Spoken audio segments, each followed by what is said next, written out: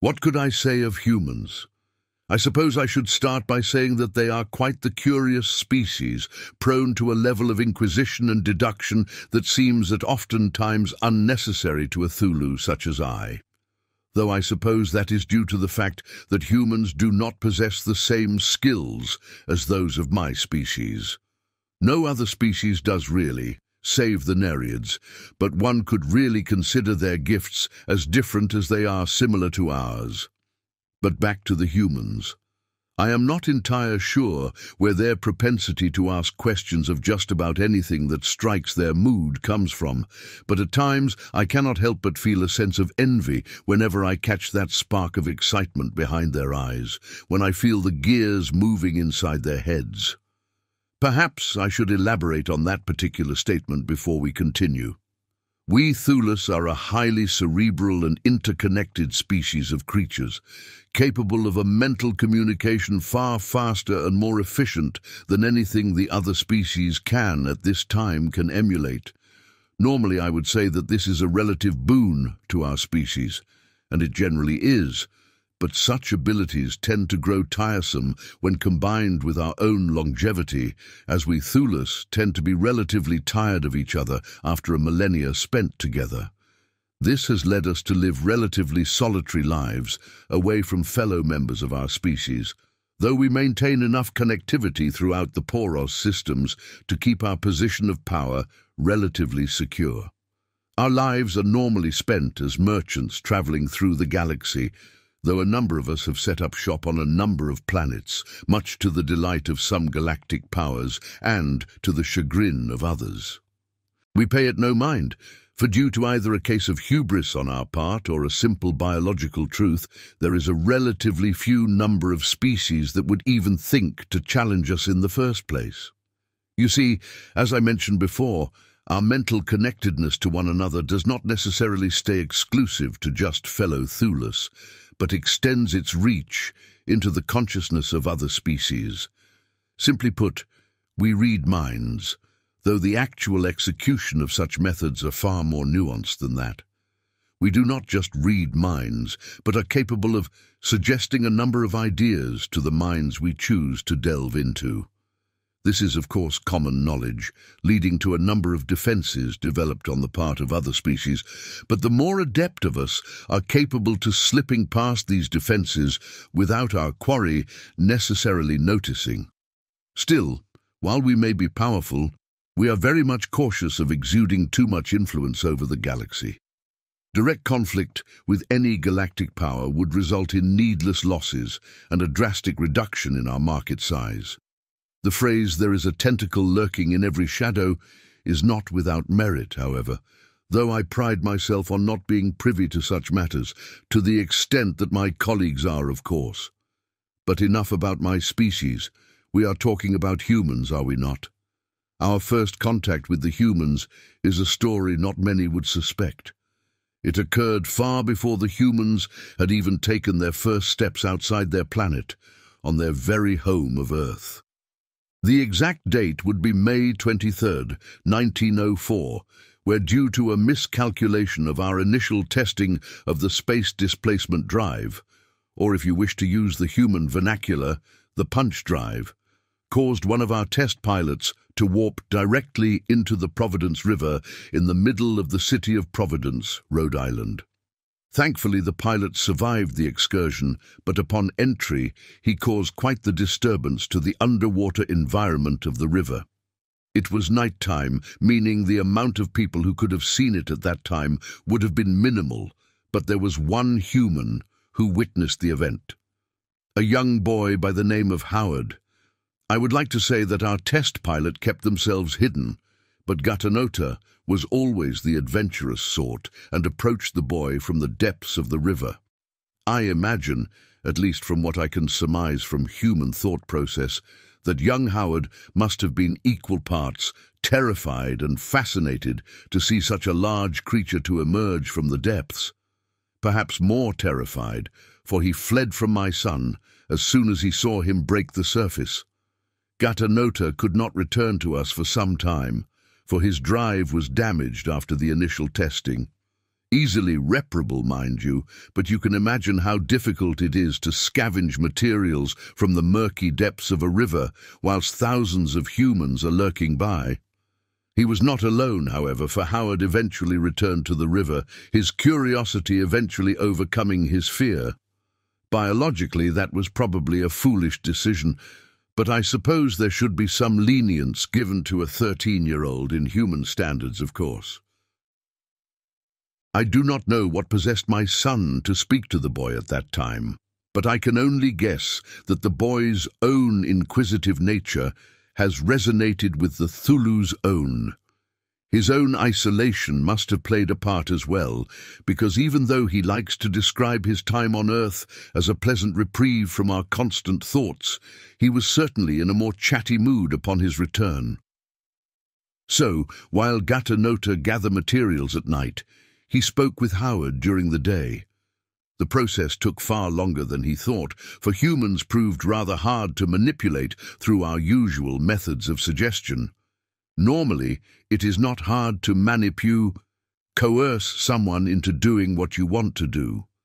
A small suggestion here, an elevated level of importance of a particular thought or idea there, and soon the people we speak to become far more agreeable to our terms.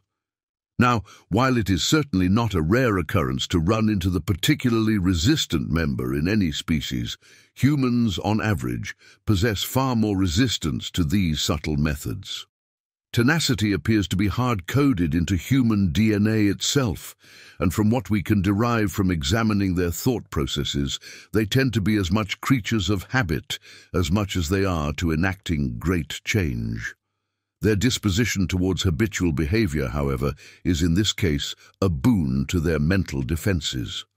Manipulation of the consciousness is by no means an easy feat, but manipulation of the subconscious is another thing entirely.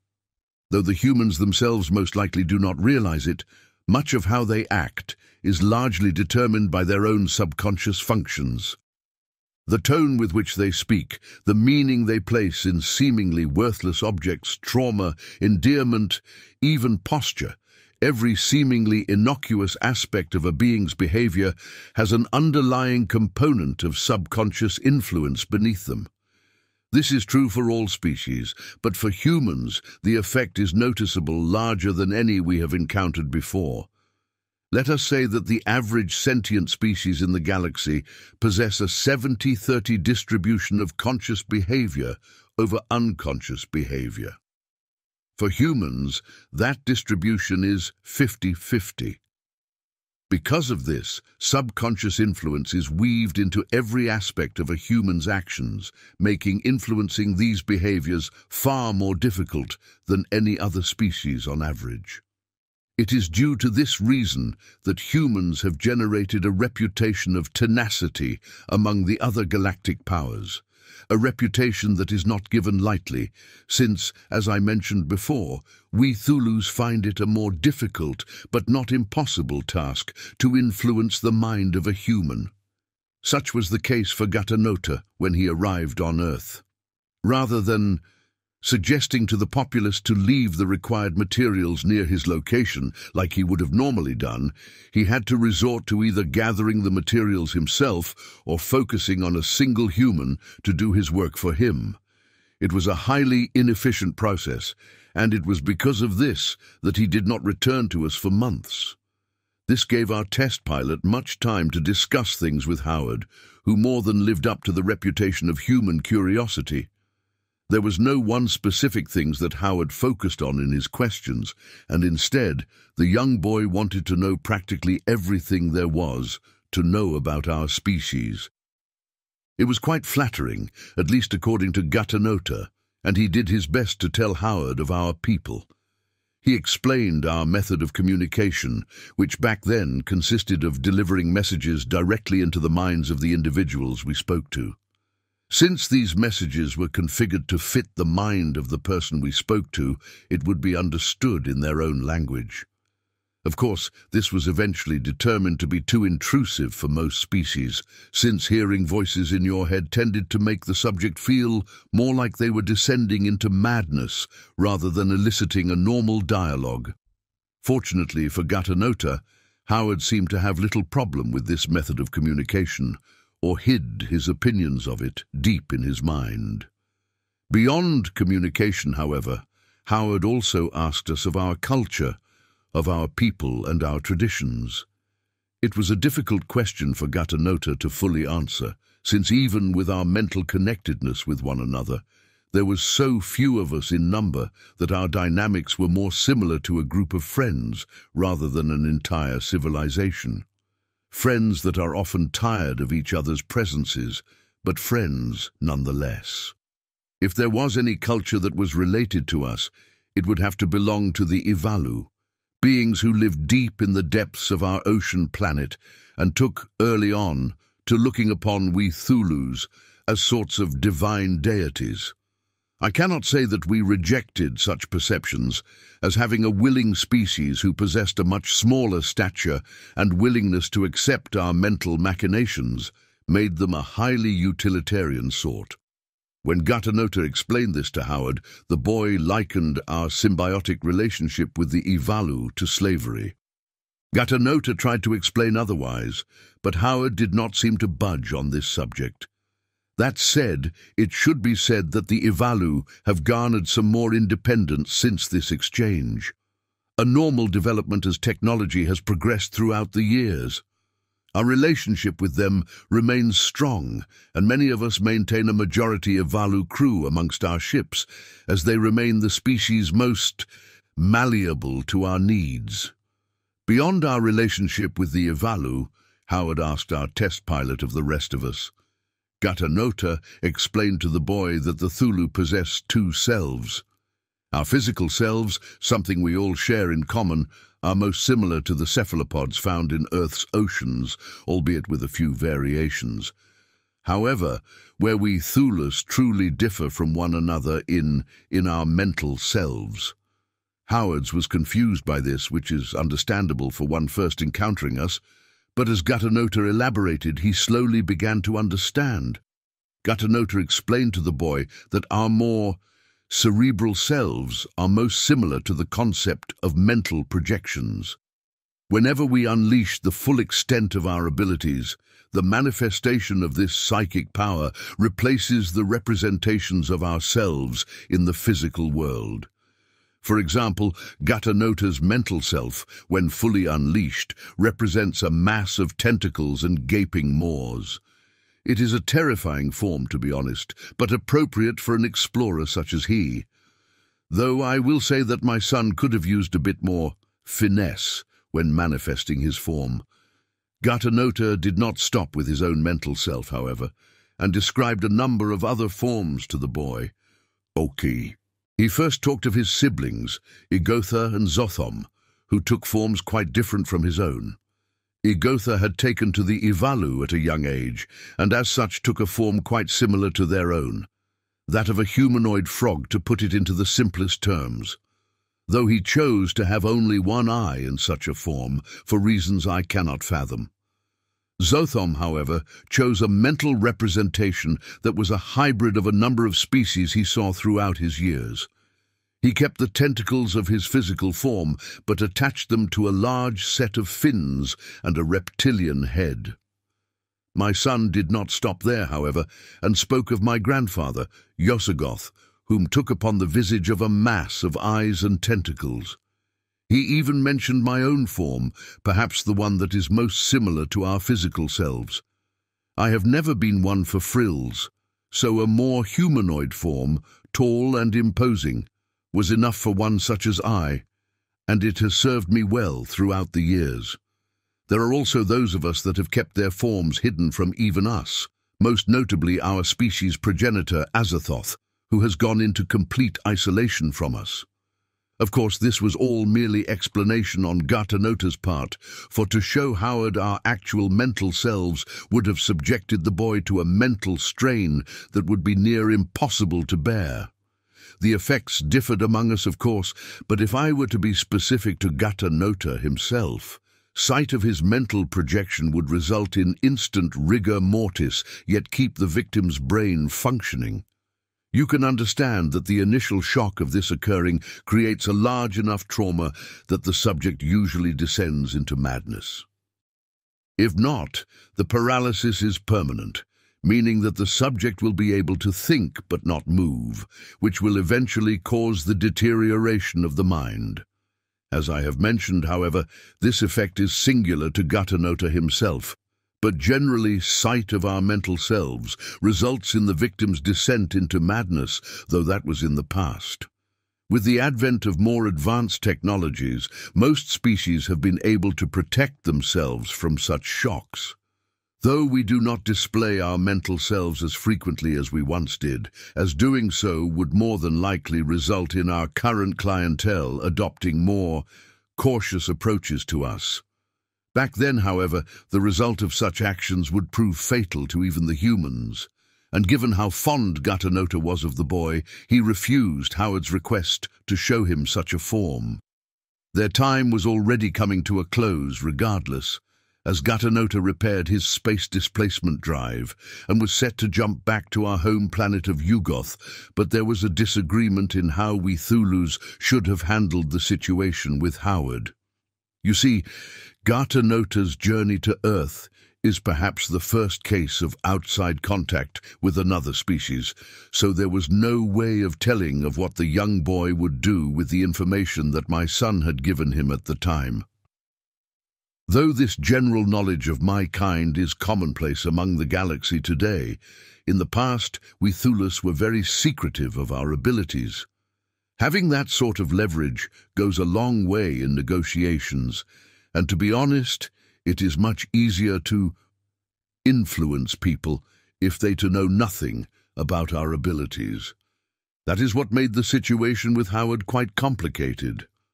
There was very little malice detected in the boy, according to Gatanota, yet his observations of the other humans told him that there was a chance, albeit very small, that the boy could end up being a threat if he grew to be someone who possessed a large amount of influence.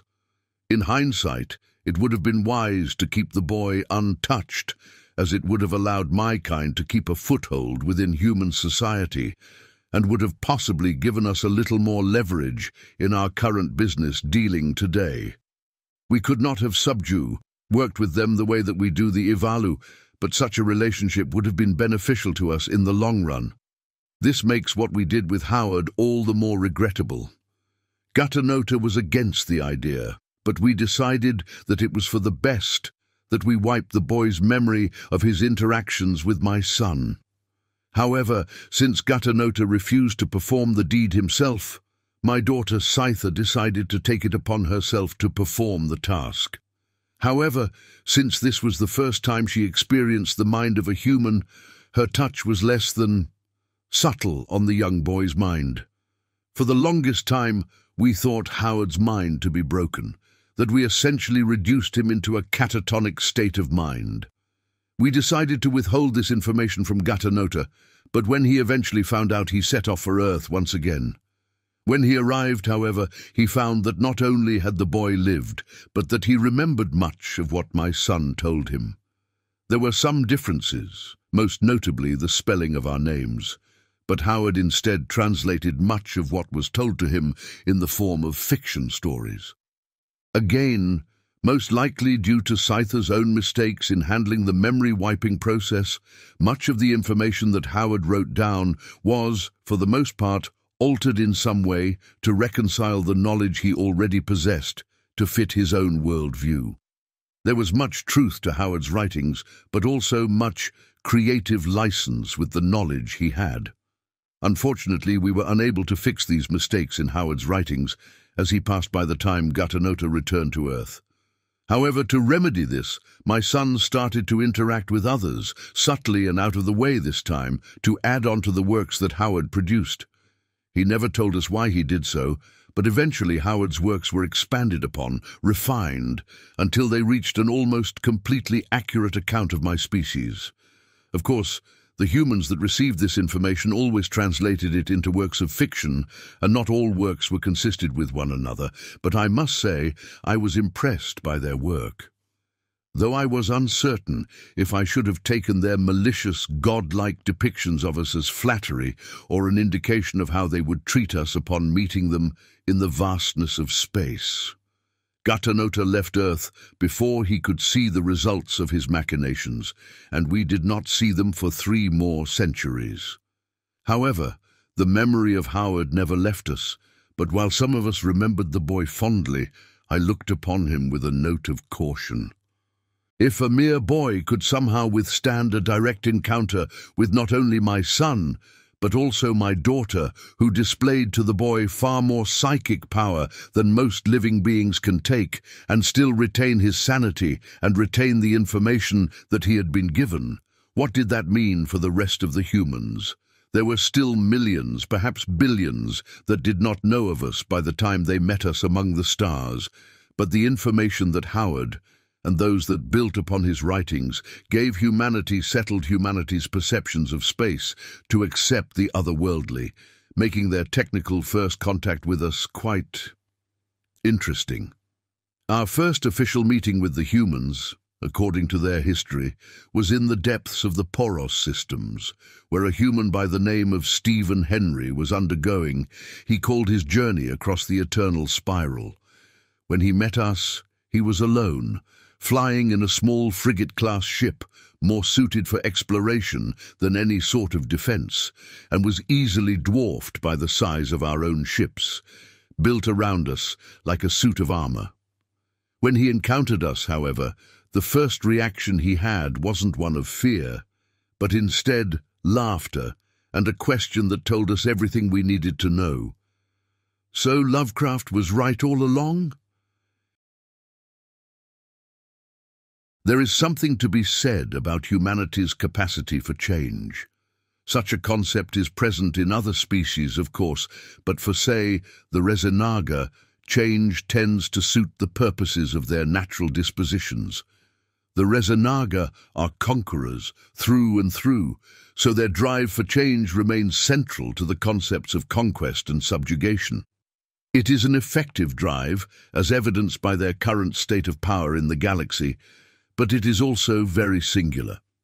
This made it simple to stop them from intruding upon our space in the Poros systems, for their tactics very much coincided with their basic beliefs, and that is overwhelming strength.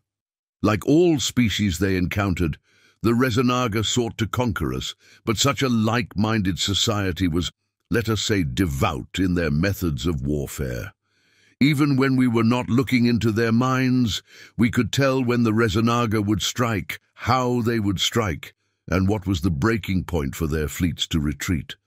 This made our conflict with them a fairly brief one fought amongst themselves for the most part.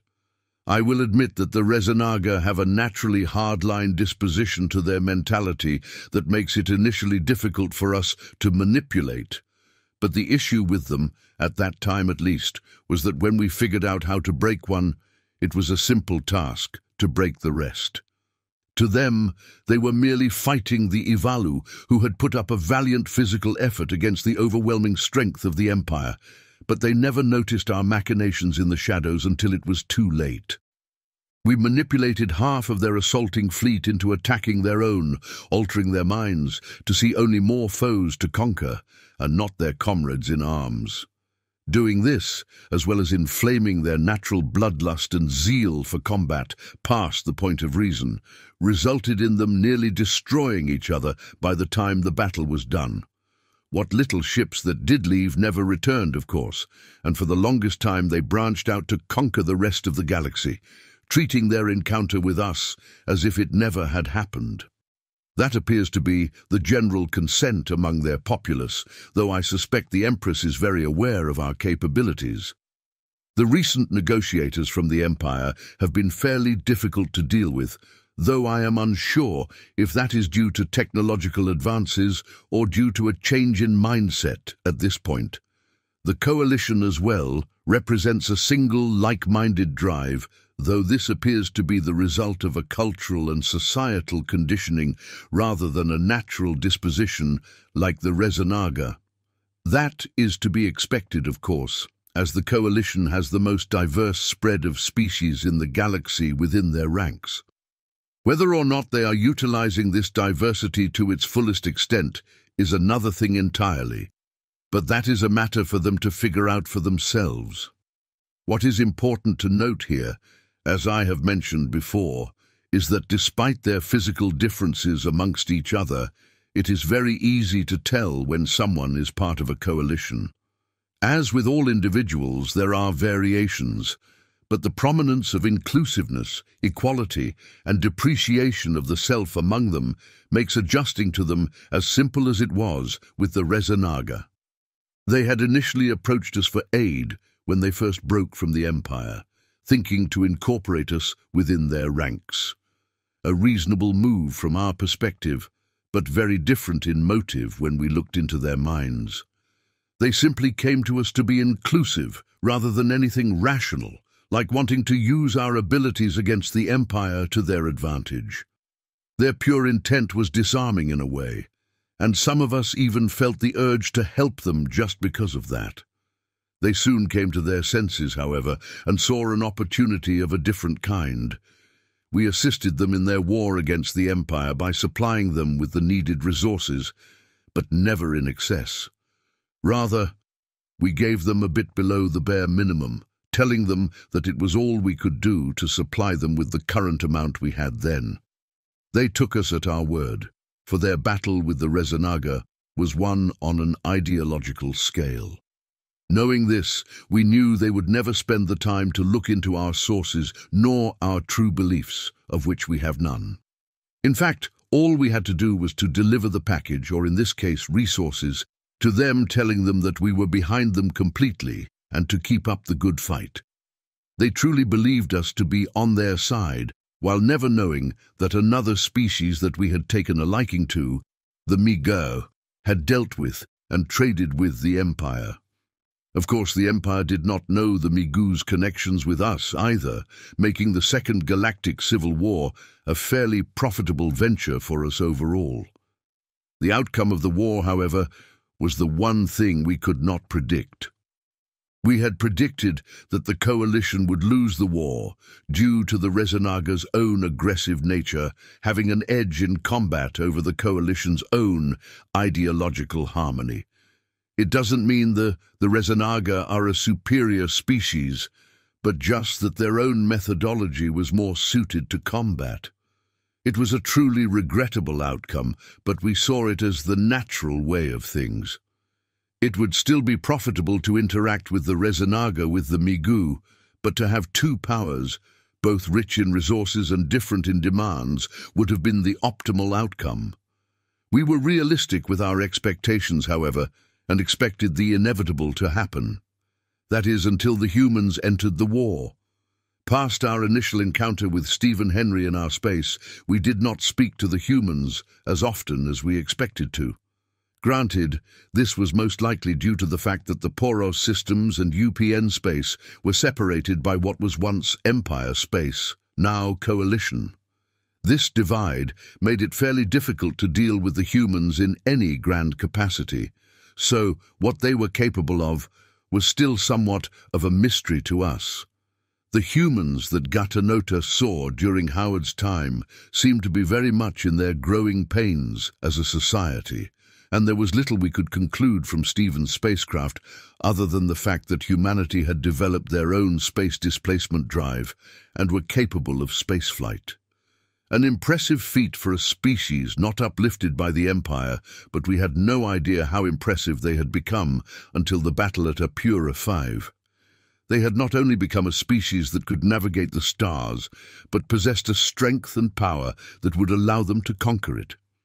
The destruction of the Recasalis was the first time we saw the true might of the human spirit, and it shook some of us. The following charge of the human fleet into Empire space and subsequent defeat of Empress Shechu was not much of a surprise after that, but the Treaty of Itraxi was. We had not involved ourselves in the negotiation of the treaty's terms, as the Poros systems had incurred virtually no damage during the war. But that did not mean we didn't keep an eye on its development. Should the treaty have held any clauses that were potentially harmful to our interest, an alteration would have to have been made. What the humans had done instead, however, was bring about a situation that was relatively beneficial to us. By allowing both the Empire and the Coalition to exist, as well as making the restoration of the Fractus systems a top priority, the humans had not only created a more open market to profit from, but also created a large opportunity for us to assist with. This situation did not come without some notes of worry, however, as there was something different about the humans of this time. When we encountered Stephen, there seemed to be a difference to him compared to those of his kind in the past. He and Howard shared the same sense of curiosity between each other, but there was an air of confidence around Stephen. We did not know if that was exclusive to him as an individual, but it was a large enough presence in his mind that it piqued our own curiosity for the first time in many years. Of course, with that curiosity came a note of caution.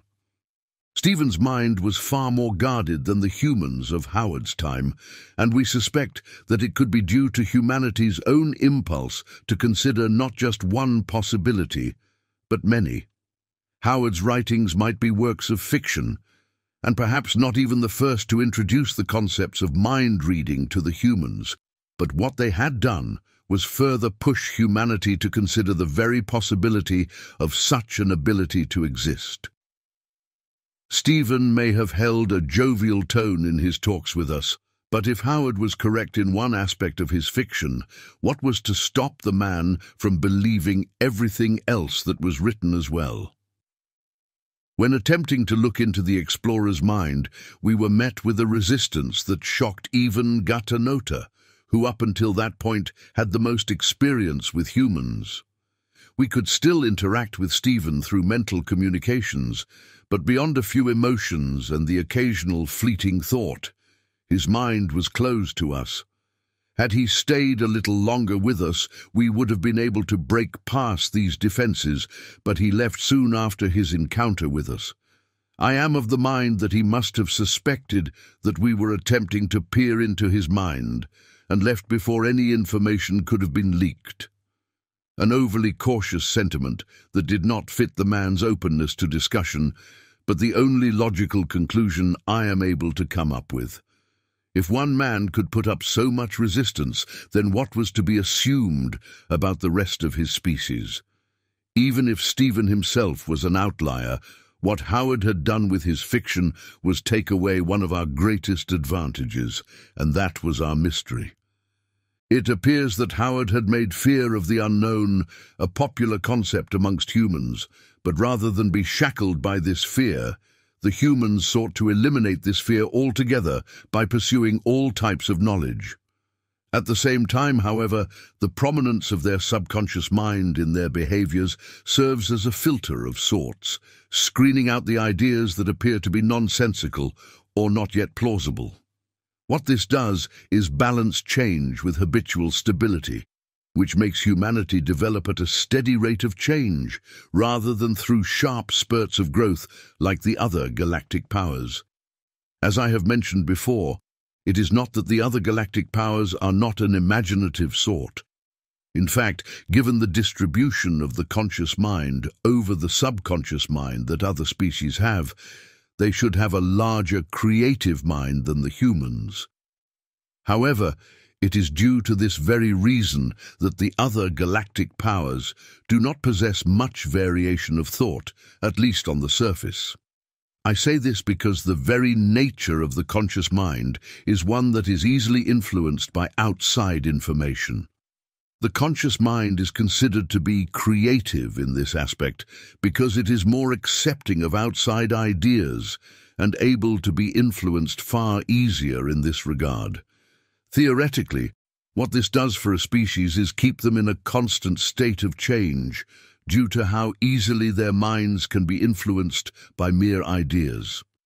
However, what results instead is that one idea or group of ideas gains prominence over the others and pressures the other dissenting opinions out of existence due to the naturally low resistance on the part of the conscious mind.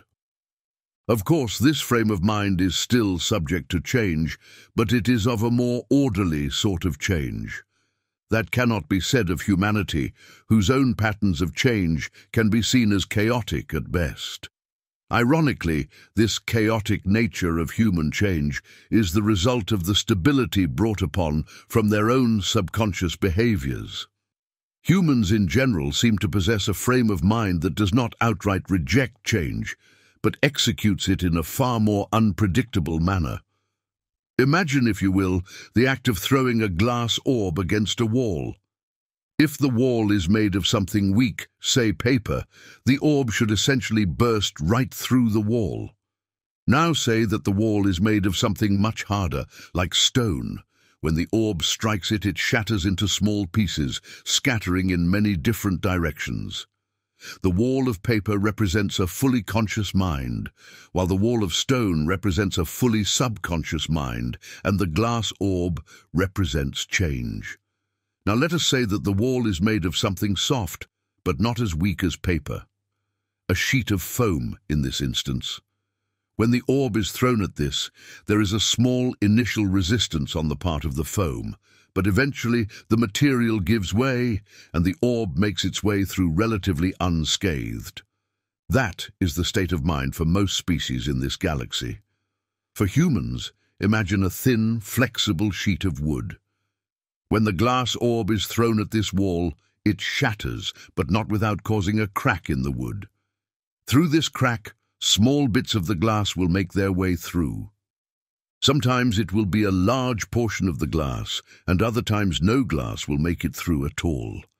That is the nature of humanity's disposition to change. The wooden board in this case is a representation of the 50-50 distribution of the conscious mind over the subconscious mind. It is flexible but sturdy at the same time. This is what makes it so difficult for Thulus to influence anything in part of the humans, but also leaves them open to change through discussion and deliberation of ideas.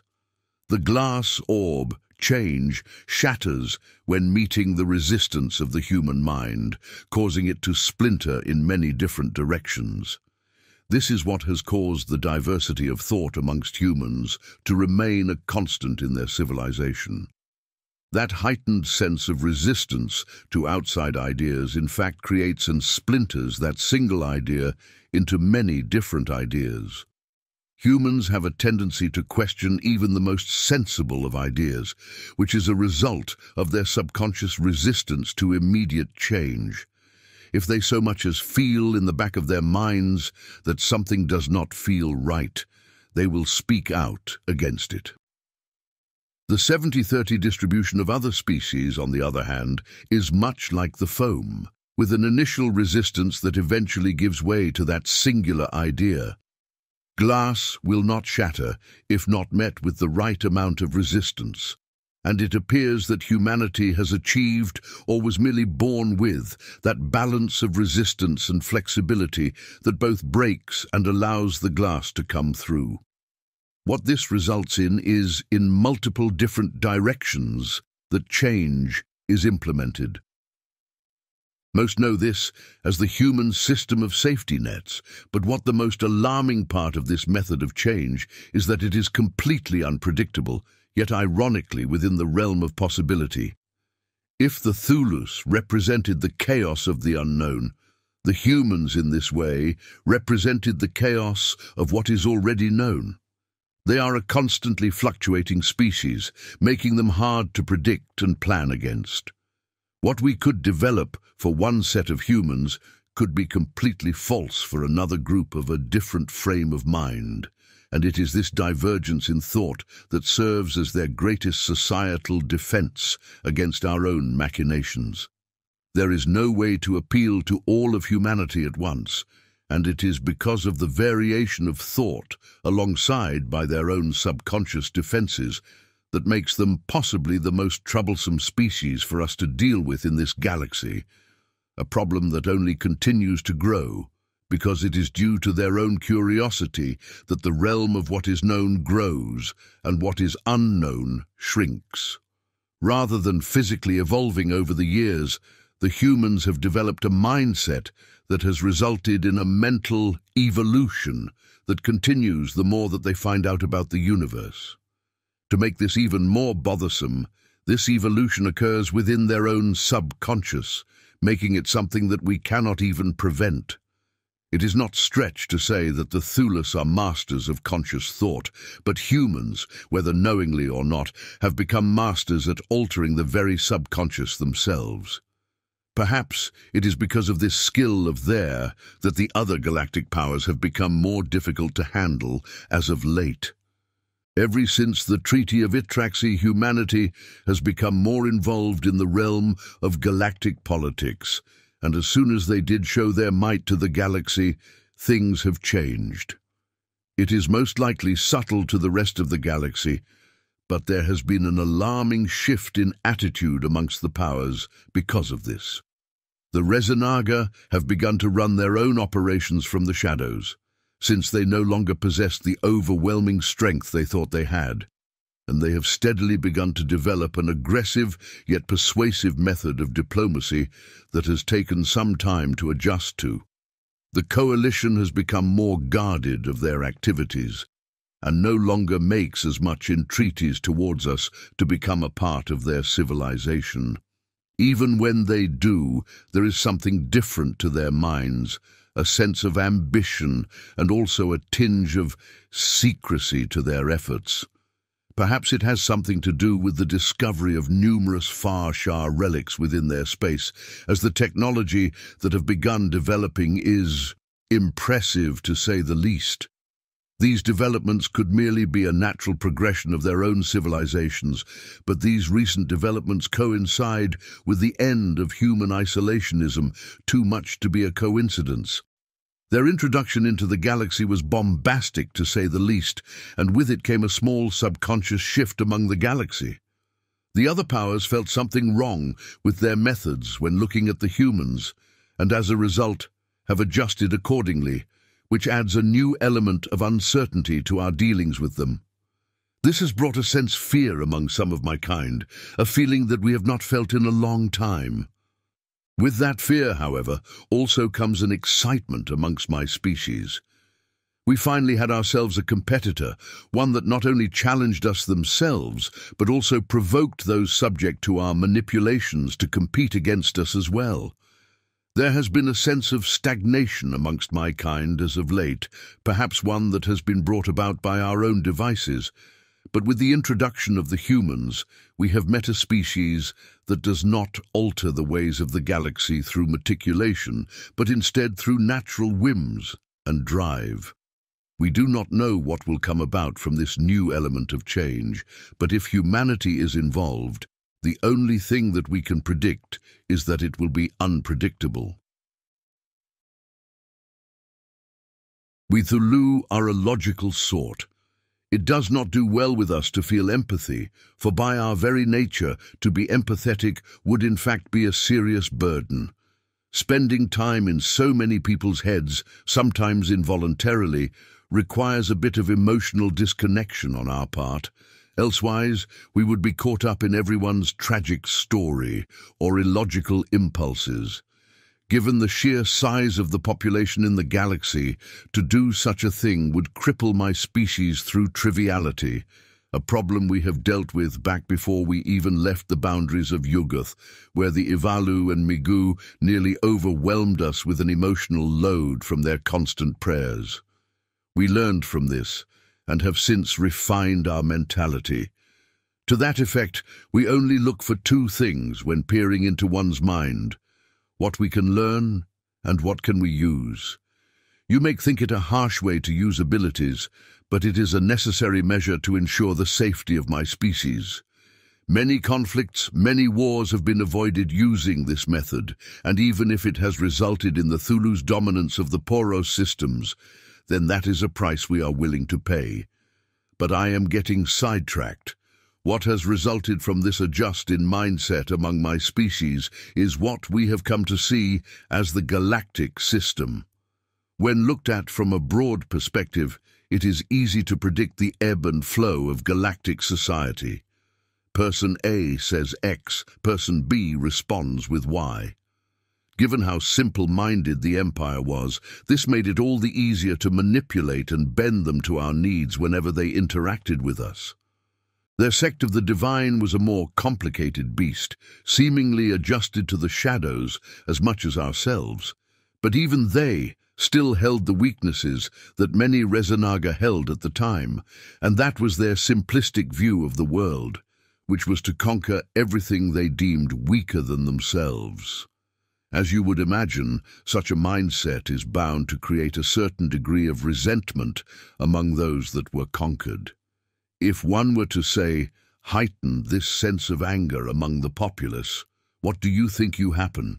The First Galactic Civil War was very much a product of our own machinations, though I will commend the Empire on its ability to quell such an uprising so quickly. However, what they failed to realize is that the mere act of rebellion scarred the perceptions of the Empire.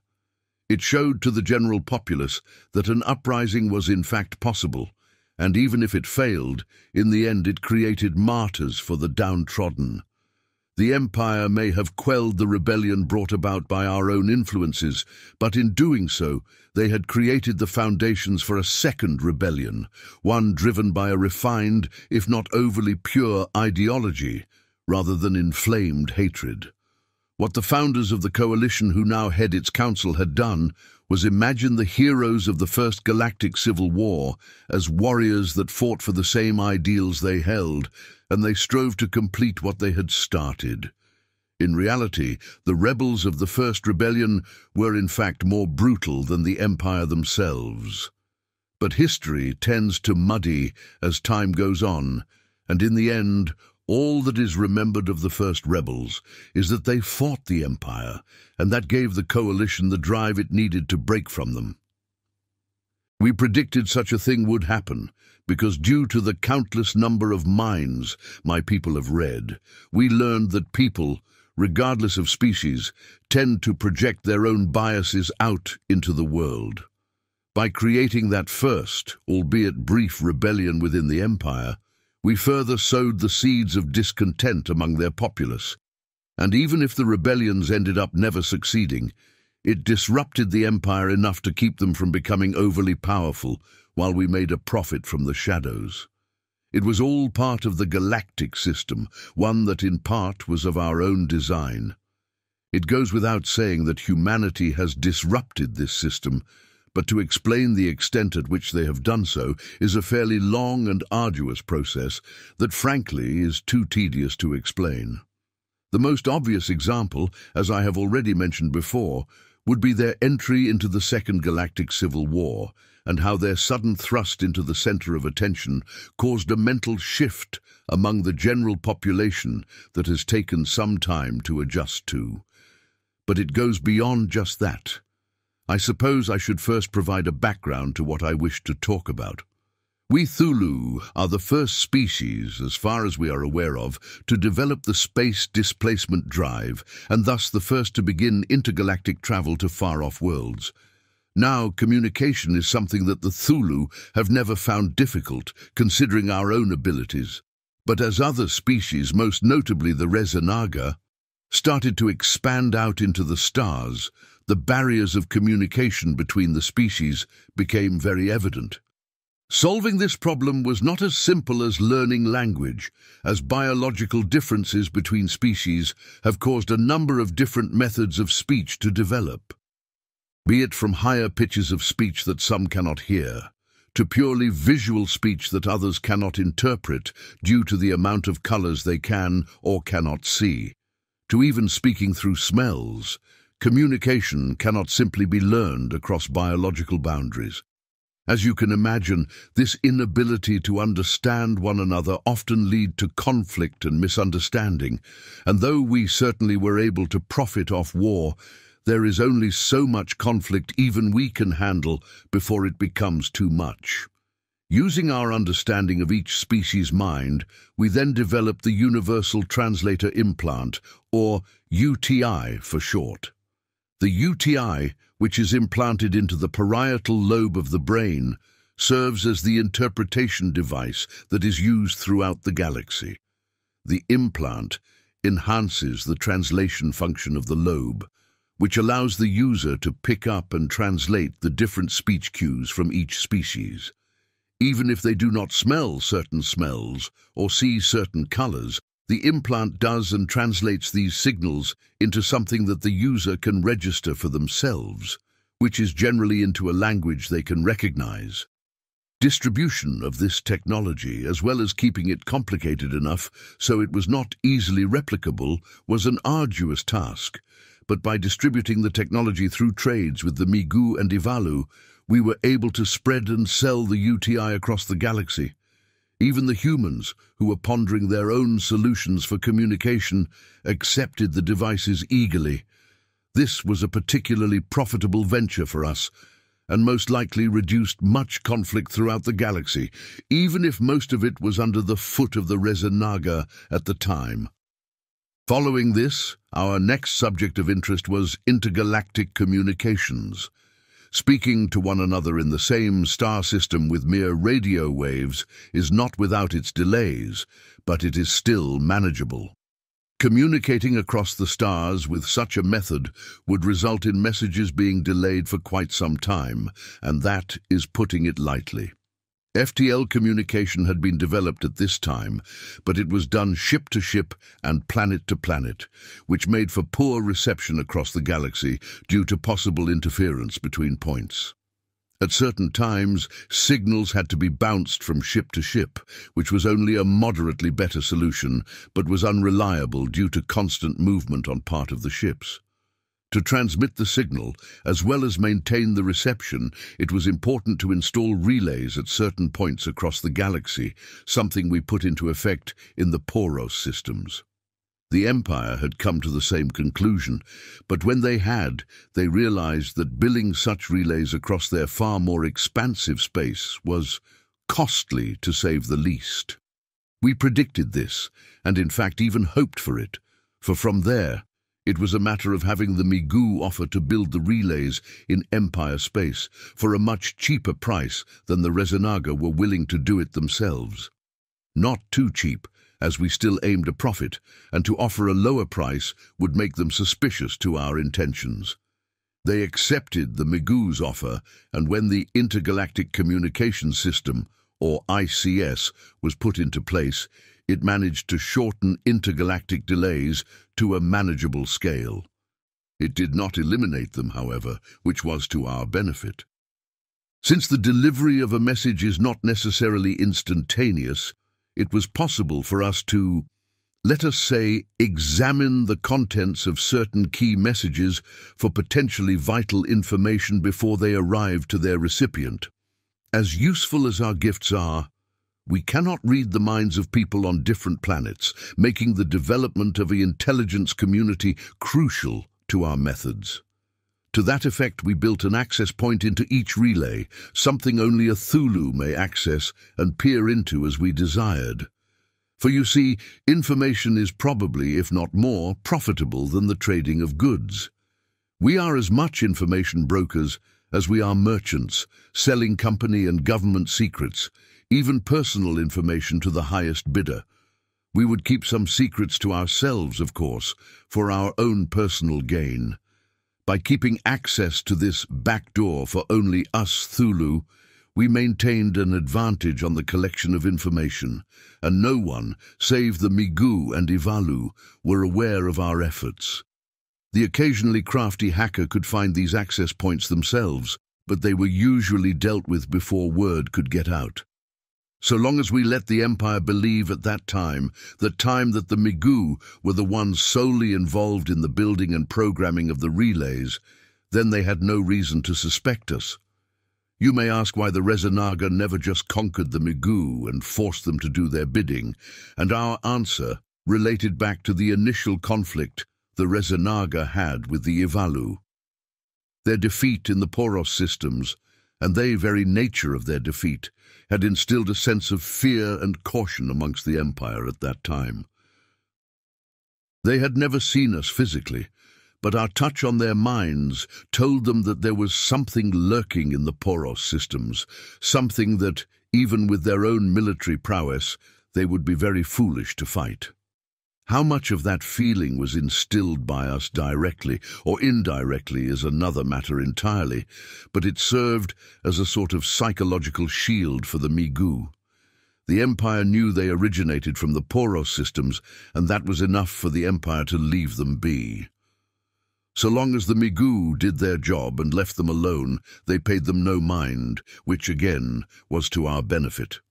It was a good system to maintain, as it greatly benefited us with information and still provided a good enough communication to suit the needs of the rest of the galaxy's denizens. It was perhaps this very reason that explains why we never thought to develop any superior technology than what we had developed. Then, of course, the humans intervened. The demand for government information skyrocketed after the war, and espionage had become a new avenue of business for us.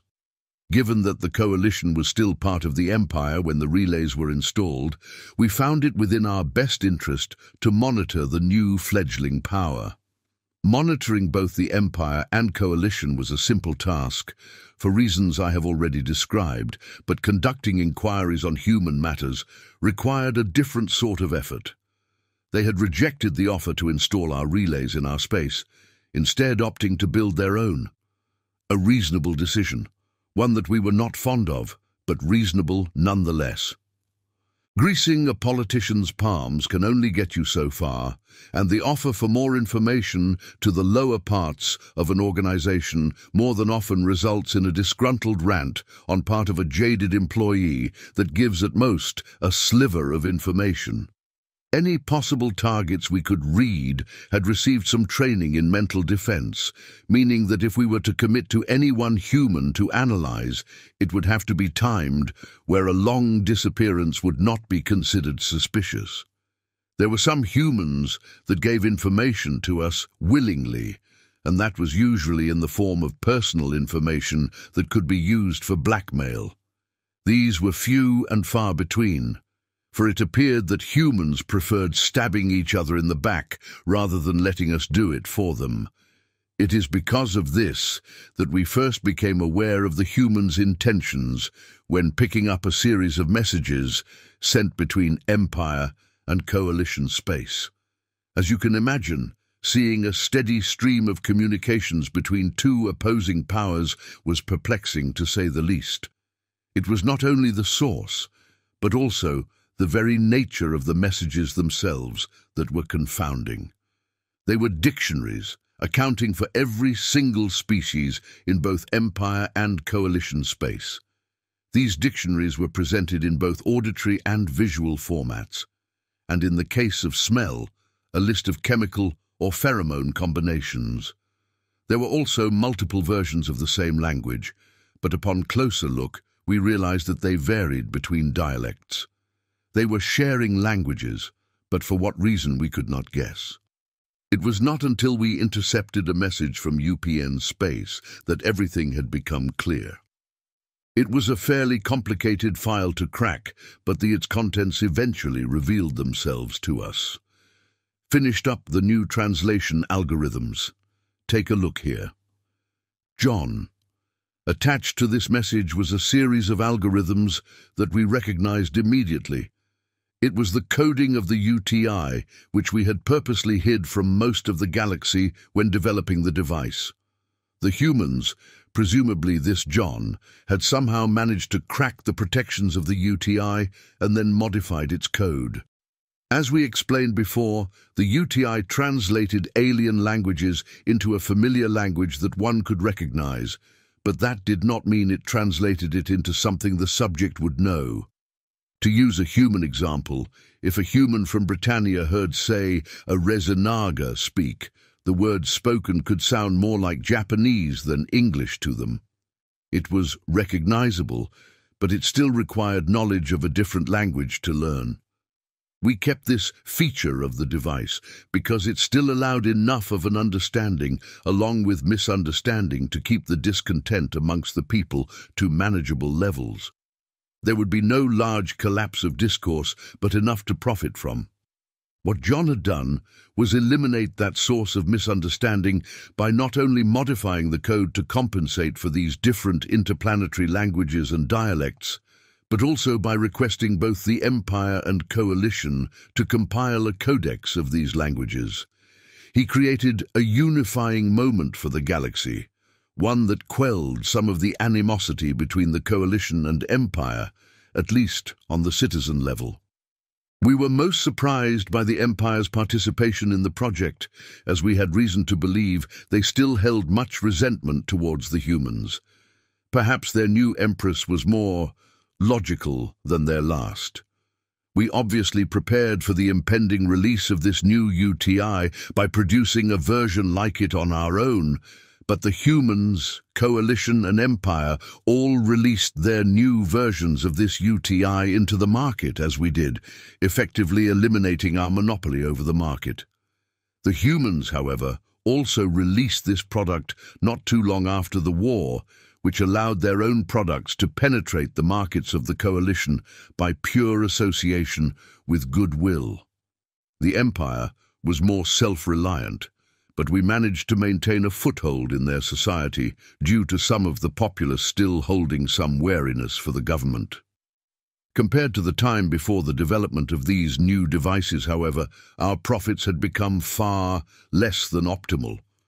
The humans did not stop there, for soon after the introduction of the new translators, we noticed a different sort of shift. One of our agents in human space began to report that the humans had started to develop a faster means of communication than the current system we had set in place. It was not a secret project on the humans' part, as our agent had only learned of this development from the advertising campaign on part of human companies. We at first considered it nonsense, for while current FTL transmissions were certainly faster than they were before, but one could not simply make them fast enough to make up for the sheer distance these messages had to travel. Then we received reports of the contrary. Given the nature of intergalactic delays between communications at the time, most messages took the form of written or pre-recorded audio and visual files that were then sent throughout the galaxy. It was possible for instant or video messaging to occur between star systems that were close together, but eventually the delay would grow too large for the practice to be practical. That didn't really mean anything for my kind, but it was easy to detect the frustrations that the general populace had with such a situation. To know instant communication existed, but to also know that its capability was limited, made the current system we had set up to be a necessary evil rather than a convenience. Again, we were rather happy with this arrangement, and may or may not have encouraged the idea that there was no other way. The humans, of course, only looked at this as a challenge. The first intergalactic video chat aired 20 years after the signing of the Treaty of Itraxi. The humans, being humans, had aired the chat of a mother and her infant son. The backdrop of the son was that of Earth, while the mother had the planet of Yab-Bosash looming behind her. Now, of course, you may think this a rather trivial exchange, but what was significant about this was that Yab-Bosash was located in the Poros systems, which lay on the opposite side of the galaxy in relation to Earth, and there was no delay. The mother and her son were interacting like they were right in front of each other, the signal clear and instant. Implications of technology developed without our notice aside, the most alarming thing about this exchange was that we could not detect it.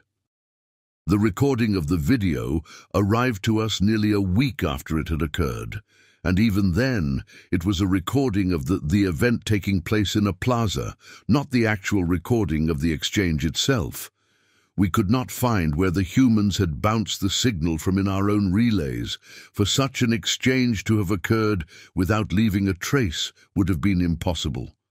That could have only meant one thing, that the conversation was happening off the grid. We had at first thought it a hoax. Video is a very simple thing to edit in this day and age, making it very easy to fake certain events to make them seem like reality. But as soon as the video arrived to us, we also received reports of humans deploying a new type of relay. These were larger, bulkier, and emitted a power signal that dwarfed that of many starships. To think it a simple relay seemed naive, but reports of the device said that was all it was. FTL communication systems could be detected going into the relay, but we could not detect to where they were going. This only confirmed our fears. The humans had developed a new method of broadcasting, and it was totally independent of the current system we had put into place. Not only that, but if the recording that was sent to us was anything to go by, it was far faster and far more effective than what we had to offer. Given what I have already said of my kind, you can imagine that there was a certain degree of, let us say, discontent among my kind after this revelation. We scanned over all of the information we had kept over the past 20 years, wondering if there was anything we had missed that could have warned us of this folly on our part. But the answer wasn't in our database. It was in the very recording sent to us. I knew the mother in the video. It didn't quite register at first, for she was a bit older than she had been when I first met her, but when I looked at the video once again, I realized who she was. There was a scientist by the name of Elka Aligard who had approached 10 years before this event. Like many scientists across the galaxy, the absence of any sort of regulation in the Poros systems had attracted Elka to our destination. She had come with the proposal of developing a new method of space travel. The space displacement drive operates on the ability to bend space around an object. By expanding space behind a ship and contracting it in front of the vessel, it allows for the vessel to travel at speeds faster than light can accomplish. What Aligard has suggested, however, was rather than traveling through space itself, would it not be better to skip it altogether? She proposed what she called the Aligard wormhole generator, a piece of technology that would create a wormhole in normal space that would connect two distant points together. It was something that could not be installed in ships and would have to be managed by gates set up at certain points throughout the galaxy. It was certainly a fine proposal, but the problem, we realized, but that she had yet to discover for herself, was that development of a large enough wormhole that could transport spaceships required the generation of an amount of power that was, at least at this time, impossible. Perhaps we could have, but the issue with such a piece of tech was that it would be so obscenely expensive to develop just one of these devices that to replicate it throughout the galaxy would result in not only the Poros systems going bankrupt, but a majority of the galaxy going into economic decline. Given how unproven the method was, we opted to reject her proposal, and Elka had returned to UPN space. It appears she never gave up on her goal, just made it more realistic. By the time that the humans deployed these new relays across their own territory, the Coalition and Empire had become quite interested in the power behind this new, faster method of communication. At that moment, a number of design plans and leaks spread throughout the ICS, ones in which we were very quick to snatch up when spotted. Aligard had reduced the size of her proposed wormhole, and to say by many factors would be an understatement. Her proposed wormhole was no bigger the size of an infrared wave, invisible to the human eye. What this change in size had done, however, was make the necessary power required to generate one far more realistic to achieve than her original proposal. The size and power output of the new relays then made sense. They were in fact wormhole generators, but with the purpose of shortening the distance of communication, not necessarily travel. We, of course, began to develop our own version of these relays, with the same backdoors as before, but the Empire and Coalition seemed to be more resistant to the idea of letting us install these into their space. The fact that the humans had developed this new method of communication on their own instilled a sense of competition among the Coalition and Empire. They did not want to be left behind by the humans, and in turn did not want to be reliant upon their aid. To that effect, they did not wish to be reliant on our aid either, though the Coalition was far more willing to pay for a number of key pieces of information that we possessed. We could not persuade them otherwise, which meant by the time that the new relays had been developed and deployed across the galaxy, the ICS was rendered obsolete by the Alligard Communications Network, or ACN. What the installation of the ACN had done to the galaxy may not have reduced the time of physical travel, but it made it a far more connected place than it had once been before. The Galnet, a galactic version of the internet system that all the powers had developed, had come about as a result of this new broadcasting system. The idea was previously thought impossible with the ICS, for while the relay system we had developed made FTL communications not as easy to break apart, it was still too little to make up for the time delay between signals. With the ACN, however, distance was no longer an issue. By transmitting signals at FTL speeds and bouncing them through the wormholes located within these relays, transmitting and spreading data could occur within a matter of seconds. No longer did you have to wait a week to hear back from a loved one, and no longer were business exchanges done via long, drawn-out negotiations via mail. Everything was quick, fast, and interconnected now, and by connecting everyone's already developed internet infrastructures, the Galnet came into being within the span of a year past the installation of the ACN. There were two problems that came about as a result of this. The first, most obvious problem was the fact that the ICS, which we had developed and deployed across the galaxy, was now useless to our efforts. Our source of information, and in turn a large source of our profits, had been effectively eliminated with the introduction of the ACN and by this new sense of security that the Coalition and Empire seemed to have developed. We may or may not have developed a similar system of information in the Poros systems, but that is where the second problem comes into play. The delay of communications in the ICS had allowed us to sift through a lot of the information as it passed by. Think of it as a steady trickle of information that could be easily digested.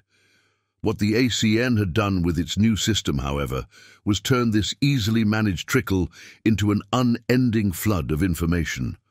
For every important, crucial document that could be fished from the depths, there were at least 5,000 other frivolous messages or exchanges that had to be sifted through. As you can imagine, managing this flow is difficult to say the least, and as a result has made it a more realistic measure to keep our information gathering confined within the Poros systems. I shudder to imagine what kind of information I'm missing out on, yet I do not wish to suffer the threat of losing my own sanity to triviality once again. Our information business is not as powerful as it once was, but we still manage to make a profit, and that is enough for now. But now there have been intrusions into our market, as this new, much more vast system of communication has in fact created some competition in the espionage department. It is much easier to hide in the muck of everyday exchange, and that had caused a number of other rivals to appear out of the woodwork. The origins of these new organizations did not matter, for what really mattered was that we were no longer the sole brokers of information. The humans had pushed us back to even ground with the rest of the galaxy, and they most likely didn't even know it. As much as I have spoken of the human consciousness, I feel that I have yet to properly illustrate how dynamic their minds can be. Yes, there are plenty of humans that are fairly simple affairs to manipulate, albeit requiring a little bit more effort than most species, but there are some that prove to be far more troublesome than most. Perhaps it would be better to use a personal example. Conflict between Thulus is a fairly rare event, but is something that does happen among my species, generally between two Thulus that hold a certain vested interest in their dealings throughout the galaxy. Given the vast nature of space, these dealings do not intersect with one another very often, but when they do, we deal with them like we would anything else, through the shadows. Such was the case when I found myself in conflict with a younger member of our species, Beate. Now, to say Beate was younger doesn't mean much for such a long-lived species such as us numerically, but there is still a more noticeable difference in mindset amongst the younger members of our species. They tend to be more aggressive, more likely to manipulate through their gifts, rather than through negotiations like myself and the older members of our species. Such bullheadedness has been the source of our inner conflicts, though we of the older generation do get sick of each other from time to time, leading us to address that problem in our own way. Regardless of who we are conflicting with, both sides generally come out relatively unharmed. In this particular instance, that was not the case. My conflict with Beate occurred some months ago, deep in the Loph system. To call this particular star system barren would be an understatement, as the only two planetoid shapes hovering near Loph were too close to be habitable. That did not mean they did not serve as valuable caches for our goods, should we ever need to protect them from outside forces. Each Thulu held their own caches in similar barren systems, but to find out the location of these caches is an arduous task, to say the least. Of course, I happened to, let us say, stumble upon the location of Beate's cache in the Loph system, buried deep into the planet of Foles. He had been storing up quite the collection of palladium, a crucial element in the construction of the life support functions on spaceships. Recent improvements to life support designs had been made, and with a little bit of suggestion of Beate's part, had been pushed through without much testing. He also leaked the documents out to a number of the developers' competitors, which in turn caused them to develop and rush out their own version of this new life support system. The key resource needed for all of this was, of course, palladium. It was a smart move, if not hasty, as these new modules had a much higher failure rate than the last model, but any blame for such designs was placed on the manufacturer, not Beate himself. If anything, it benefited him more, for the resulting recall and replacement of these failed devices made the demand for palladium all the more higher in the Poros systems, something of which he was prepared to capitalize on. I was of the same mind, having discovered the Thulu's intentions far before his machinations began. I may have even assisted with the process a little bit, though I must admit that my intent wasn't purely economical in this instance. Beate had grown far too aggressive over the last few years, coming into conflict with his fellow Thulu more than what was considered normal. He seemed intent on sabotaging our operations, hoping to sweep up and take a profit afterwards. More often than not, however, it resulted in a series of scuffles that left both parties worse off than they originally were. I could not fully blame him, for his desires were normal among the younger generation, but action needed to be taken. I had only intended to, let us say, deliver a message when raiding his storehouse. But things did not go as I thought they would when the operation was executed. Normally, when fighting amongst ourselves, we Thulu use the Ivalu, or Migu, as our ground troops. Both possessed enough physical strength to hold their own against most in the galaxy, and our familiarity with the workings of both species' minds made it simple to direct them to where we saw fit. For this particular mission, though, I opted to hire a group of human mercenaries led by a man who went by the name of Elijah Samad. Much to my disappointment, however, all of them were the same. Perhaps I should rephrase my statement. The ones among Elijah's crew all held a very similar mindset, and that was the pursuit of money, regardless of what needed to be done. It is natural for such things, if I were to be honest, as like-minded people have a habit of collecting together, even us Thulu. But what was disappointing about this crew was how similar they all thought to one another. While this meant that their dynamic as a group would most likely be cohesive and effective, they, in that aspect, were not so much different than the Rezenagar in that regard.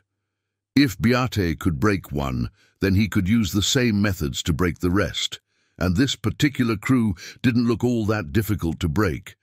No offense to them, of course.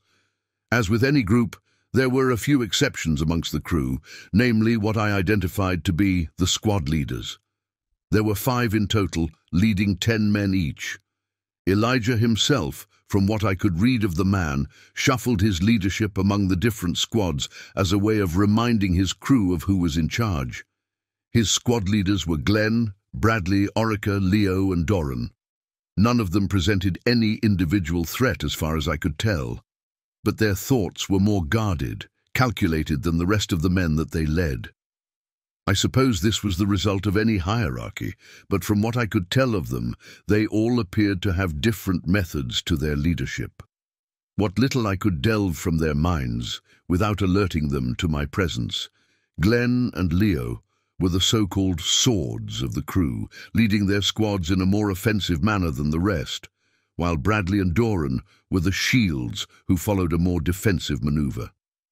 Orica herself seemed to be more of a wild card, switching from defense to offense when needed, though it appeared that her squad was often used more for recon than anything else. I had hired Elijah's crew due to the stories of their constant shuffling tactics, and perhaps this variation among his squad leaders were the reason for it. There were, however, 2 men outside of Elijah's crew that caught my attention. I say they were outside of Elijah's crew due to the fact that they seemed so out of place, both in personality and mentality. They went by the names of Christopher Keegan and Tycho Brennan.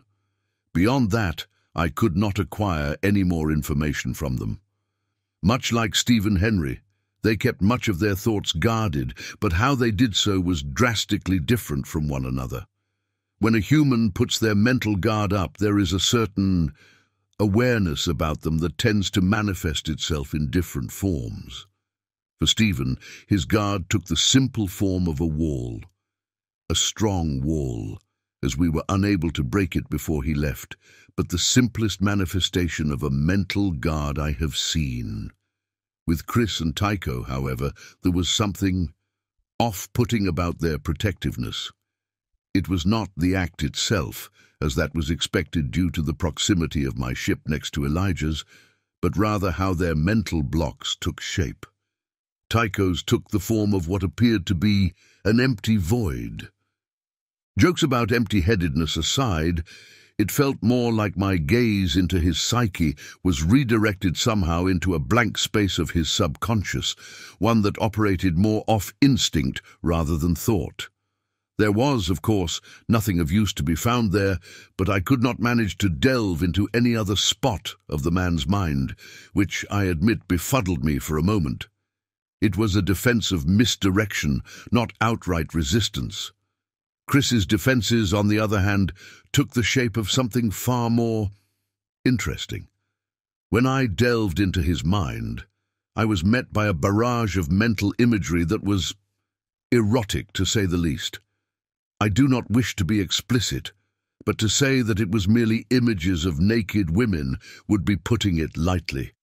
Moral questionings of the man notwithstanding, the torrent of images that met my curiosity was enough to make me pause momentarily. It was fully unexpected, and perhaps that was what made it so effective. You would be unable to guess such a mental defense from the man, as his outward appearance took a more casual facade than his mentality suggest, so to be met by that barrage of imagery was jarring. He must have felt my presence in his mind, for the moment I left it I caught him smirking. In reality, I had only figured out the two's names due to the fact that I had bribed a number of Elijah's men into wearing transmitters that relayed audio and visual information to my ship. I mainly did this in order to monitor the crew during the mission, but it proved to be fairly useful as a small study into human interaction. Chris and Tycho, in particular, kept most of my attention during our flight to Foley's, and that was mainly because of the reasons I have already described. They were the ones that perhaps met my expectations the most. I could not predict their behaviors, and their mental blocks gave me little to infer from other than the fact that it meant that they were particularly strong-willed, even more so than the squad leaders. Their interactions with the crew, however, suggested that they were men that didn't have much to hide in the first place, as they were quite sociable with the rest of Elijah's men. If I were to merely judge them by their own outward interactions, they seemed to be the least threatening of the group. However, their apparent mental strength made me somewhat wary of them, though in a way it was reassuring, as their opponent was also another Thulu. The possibility of Beate being on Folus was low, however, as the information I acquired from one of his agents indicated that Folus was currently operating under a skeleton crew that amounted to the number of men that Elijah was leading. Granted, equal odds were not the most reassuring of situations, but perhaps I had put more stock in the stories of human combat prowess than I cared to admit. I relayed most of the information I acquired from Beate's agent to Elijah, who in turn outlined the plan to his crew. Their duty was to conduct an assault on Folus with the purposes of extracting or destroying the supply of palladium that was stored within. There would be better pay if the palladium was just extracted, of course, which Elijah took as the only course of action. The logistical problem with that, however, was that thousands of tons of palladium was stored within Folus. While I was aware of the Thulu's machinations, that amount suggested that he'd been far more subtle than I had realized, which impressed me in some ways. Chris and Tycho were especially skeptical of their ability to move so much palladium in a reasonable amount of time, but beyond a few voiced concerns, they did nothing. I should note here that conducting any sort of combat operation in the Poros systems requires a certain amount of preparation on part of its combatants. Due to our large presence within the systems, many of Elijah's men were equipped with dampeners that lined the insides of their helmets. These dampeners function much like a Faraday cage, if I were to use a human example, in that they prevent interference from our own powers due to the compositions of their materials. It was a shockingly simple defense when discovered, but it is also due to that simplicity that makes it possible for us to slip our way past such defenses with just a little bit more application of effort than we would normally require. Still, for the purposes of combat, it was effective in delaying any possible manipulation on part of another Thulu. Of course, it would also help to have your own mental defenses like Chris and Tycho had developed, but most of Elijah's squad leaders had a certain degree of resilience on their part to put up a steady defense. In this case, the dampeners were not really necessary due to Beate's absence, but I was in agreement with Elijah's crew in this instance to err on the side of caution. The plan to assault the cache would play out in the following way. They would set off an EMP on the surface to disable any perimeter defenses that Beate has equipped his installation to. Elijah and his men would then commit an assault to break into the compound, locate the palladium, and move it to the surface. Should Elijah and his men manage to wipe out the crew occupying the cache, extraction would be simple, but that depended mainly on their combat capabilities. I myself would be playing the role of monitor, more out of curiosity rather than any necessity. There is an unspoken agreement amongst my people, one that makes our conflicts fought between those under us, but never with each other directly. Given our low reproduction rate, it made sense for such measures to be enacted early in our civilization's development, but now it was more akin to a code of conduct than anything else, one that suited us just fine. The Ivalu and Magoo were expendable, and in this case so were Elijah and his men. That did not stop us from having a hand in directing military operations, but again, I had opted to use a human crew in this case, which made such a task difficult to manage. No, this was just as much an experiment as it was teaching Beate a lesson, and when the initial assault began, I believed things to go smoothly. Elijah and his men met little resistance entering the Pholus compound, and in fact had cut a steady path deeper into the complex in no time at all. Some of his men fell to the Ivalu stationed in the area, but to describe what they met as a skeleton crew would be egregious at best. They could not have met with no more than a dozen Ivalu soldiers on their way into the compound, which alarmed me. Beate may have been the stingy sort, but he was never one to leave his assets that unguarded. That and the placement of the Palladium was suspect, as it was in the furthest reaches of the deepest storage house of the complex. It was easy to see, but to place raw materials, rather than something more antiquated in such location, was strange to say the least. These suspicions were confirmed, however, when Elijah's crew came under fire. To say that Beate's initial assault was surprising would be doing it an injustice. Ivalu, possibly over 200 in number, had burst forth from the storage containers in the warehouse and caught the humans off guard. Their initial assault all but crippled Leo and Doran's squads, cutting their defensive and offensive abilities in half from the get-go. The rest of the humans took cover behind other storage containers. Some of the men that did this found themselves only face to face with more Ivalu, and their resulting screams spelled out their fate. Elijah had managed to form up his men around the Palladium's location, doing so most likely upped their chances for survival. Elijah most likely did not know this himself, but Beate's own money-hungry nature would have prevented him from damaging the Palladium in any way, which meant that the use of any largely destructive weapons was limited on his part. This meant that the Ivalu were restricted to conventional weaponry, something of which was easily defended against with simple cover. I say this was Beate's assault, and not the Ivalus, due to the movement of his troops. They were too coordinated, too unified to be under their usual direct when left to their own directions, which mean the Thulu had taken up position somewhere within the complex itself, waiting for Elijah's assault. It did not take me long to realize that I had been tricked. Beate's agent had been nothing more than a ruse, someone to feed me information that, in turn, made Elijah's crew all the more susceptible to a surprise attack such as this. I must admit it was a clever ploy, especially since the agent had made herself just as difficult, if not even more so, to find and break than anyone else, which made me all the more ready to accept such information. I suppose I could have aided Elijah's men somehow, maybe by interfering with Beate's control over the Ivalu, but at that point I found it a futile effort. Indeed, when Elijah fell under a hail of gunfire due to this miscalculation, I couldn't help but feel impressed by Beate's maneuver. He had won this exchange, or so I believed. By the time Elijah had been killed, his men had been reduced to little more than a dozen people. Leo and Bradley had fallen as well, leaving only Orica, Glenn and Doran the remaining squad leaders. However, rather than any of them taking charge after their captain's death, Chris had taken up a leadership role amongst them.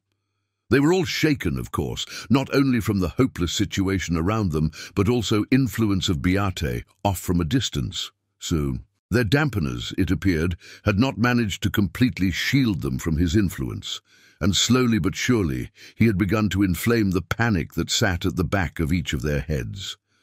All except for Chris and Tycho, both of whom were strangely calm under fire. It could have very much been them merely masking their own fear at such overwhelming odds, but as the other men screamed over their comms, Chris and Tycho maintained their positions, maintaining enough fire to prevent the Ivalu from advancing too close to their position. Their movements off one another, while not as clearly coordinated as the Evalu under Beate's control, played off one another in an almost symphonic-like fashion. As soon as one went to reload, the other opened fire, and they covered each other's flanks without needing to communicate their situation. It was still futile in the end, however, as the sheer number of the Evalu would eventually overtake them, but still they maintained their position. The other men must have been rallied by this action, for eventually all of them started to push through Beate's mental manipulations and assist the men in their defense. They had split themselves between the two, a little more than half a dozen following Chris and the others falling in rank behind Tycho. It was then that the tide began to turn. Without much other options, the remainder of Elijah's men put their trust in the two unlikely leaders. And in a matter of minutes, another plan was concocted, quickly coined by Chris as Operation Fortitude. What it entailed I had very little idea, but it began with an action that any normal soldier, even a Thulu such as I, considered to be very foolish. Chris had taken off his helmet. Though obviously a dangerous thing to do in a firefight, it was even more of a foolhardy maneuver due to the presence of a Thulu in the battle. The result was expected, as Chris soon fell to his knees as soon as the helmet left his head, but he did not crumple as I thought he would. Rather, he stood back up. His legs were shaking, and he had a clear expression of pain displayed across his face, but for the most part his movements had not slowed. This was not the only thing that happened, for the mental pressure I felt amongst his crew had disappeared altogether as well, with all of it focused on Chris alone. I was unsure if this was a maneuver on Beate's part to cripple the man as fast as possible, but it was clear that Chris had intended for such a result. More out of curiosity rather than concern, I delved into Chris's mind. I had expected to find a mind in the process of falling to pieces, but I was greeted by something that was perplexing, to say the least. It was as if I was looking at the situation directly through his eyes. His shaking was still there, and I could still detect faint traces of pain crying out from his subconscious. My touch, in this case, was a fair bit more deft than my fellow Thulu, which meant the action had not put any more strain on the man's mind, but I could not help but be confused by what I saw. There was no sign of defense on Chris's part, as the mental defense I knew he possessed never hit me on the way in. Perhaps Beate had completely decimated it with raw mental force, but even then there should have been some trace of it in the man's mind. Instead, I only saw what he saw, and felt what he felt. There was fear, of course, but to the degree that normally only drove men to action rather than paralyzing them, like it had done with Elijah in his final moments. Along with the fear, however, was a large sense of determination, which in this case was only to the man's detriment. You see, that amount of determination made one's mind fairly easy to interpret, which made them easy to predict. Granted, the force behind such actions with this determination would make it difficult to guard against, but force was not something that Chris had on his side. So, as he ordered the remaining men to move, I prepare myself for them to be wiped out. And they were. Before he could order his men to move away from their current position and break right, Beate had picked up the thought and moved his men accordingly. When Chris's men moved from their position, half of them were mowed down from gunfire before they could retreat back into cover. Chris's sense of panic rose at the sight of this, and slowly I felt his breaths start to elevate. Every time he ordered his men to move which way, Beate caught it beforehand and moved the Evalu to a position that easily whittled away at Chris's men. Soon it was just Chris who was left alone, and he had started to fully panic, shivering in behind cover as the Evalu slowly started to close in. It was a pathetic sight and truly disappointing to see, for I had expected far more from the like of the man, given what I had seen of his mental defenses. That was the first sign that told me something was wrong, and Beate must have felt it too, for he left the man's mind in a rush that startled even me. It was panicked, almost, and when I took myself from Chris's mind, I realized why. Where Chris had been sitting, or where I saw that he was sitting, was now a large, scorched section of the storehouse, along with scores of dead Ivalu. A large section of the palladium supply had been destroyed, and it looked as if numerous munitions that could be found around the warehouse had been piled into where they were located and then detonated. The resulting explosion had not only decimated the supply of palladium that Beate had stocked up on, but had also wiped out a large score of Ivalu as well, the Ivalu that he had ordered to converge on Chris's location towards the end of what I saw in the man's mind. Instead of a cowering man waiting for them, however, what had really been in wait was a trap set up by Chris and his men, who were now making their way towards the exit of the storehouse. Perhaps now would be a good time to explain what exactly transpired. What Chris had done was drawn both myself and Beate into a mental creation of a scene. His initial mental defense of crude imagery was in itself a ruse, for it hid the true nature of his mental defenses. Rather than a barrage of shocking visuals, Chris's true mental defense lie in his own imagination and the ability to craft a mental scene in his head that was, for the most part, believable. In this case, he had created a scene that Beate wanted to see, and that was the complete and utter slaughter of all the humans under Beate's might. Under this manipulation, Beate had ordered his men to react to events that weren't actually happening, which gave Chris and his men the ability to maneuver and set up the trap they needed to before finally drawing in the Ivalu to its clutches. In retrospect, I should have saw it coming soon, as Chris's own panicked image of himself was far more exaggerated than it should have been. The entire scene was melodramatic in a way, as the men screamed far more and cried for help more often than they had been under Elijah's command. Yet, it took advantage of perhaps the biggest weakness of our capabilities, and that was when we delve into enough minds at once. We lose visual perception of our surroundings. When Beate manipulated over 200 Ivalu, as well as attacked Chris's psyche to the degree he had, there was little chance that he was aware of what was actually happening in his storehouse. You may question why the Ivalu did nothing to counter this offensive, but that ties into Beate's own mental manipulations as well. He had assumed direct control of each of the Ivalu in this case, which meant that what he saw, they saw, which shut out their perceptions of the outer world entirely. Normally, this would not be an issue, since the Thulu in control would instead relay and manipulate the Ivalu much like a puppet master, and in effect, treat the Ivalu like they would any other limb. It is highly effective most of the time, especially for the more combat-adept members of my species, which Beate was a part of. However, in this case it was not so effective, which made the effect all the more pronounced when Beate was outwitted. Though his actions were stalled, the Thulu redoubled his efforts to eliminate Chris and his men. He had more Ivalu stationed among the rest of his storehouses, which the humans had to make their way through in order to make it out of the compound. They were not as numerous as they had been in the initial assault, but it was enough of a force slowly pushed the humans back as they were met by the wrath of an angered Thulu.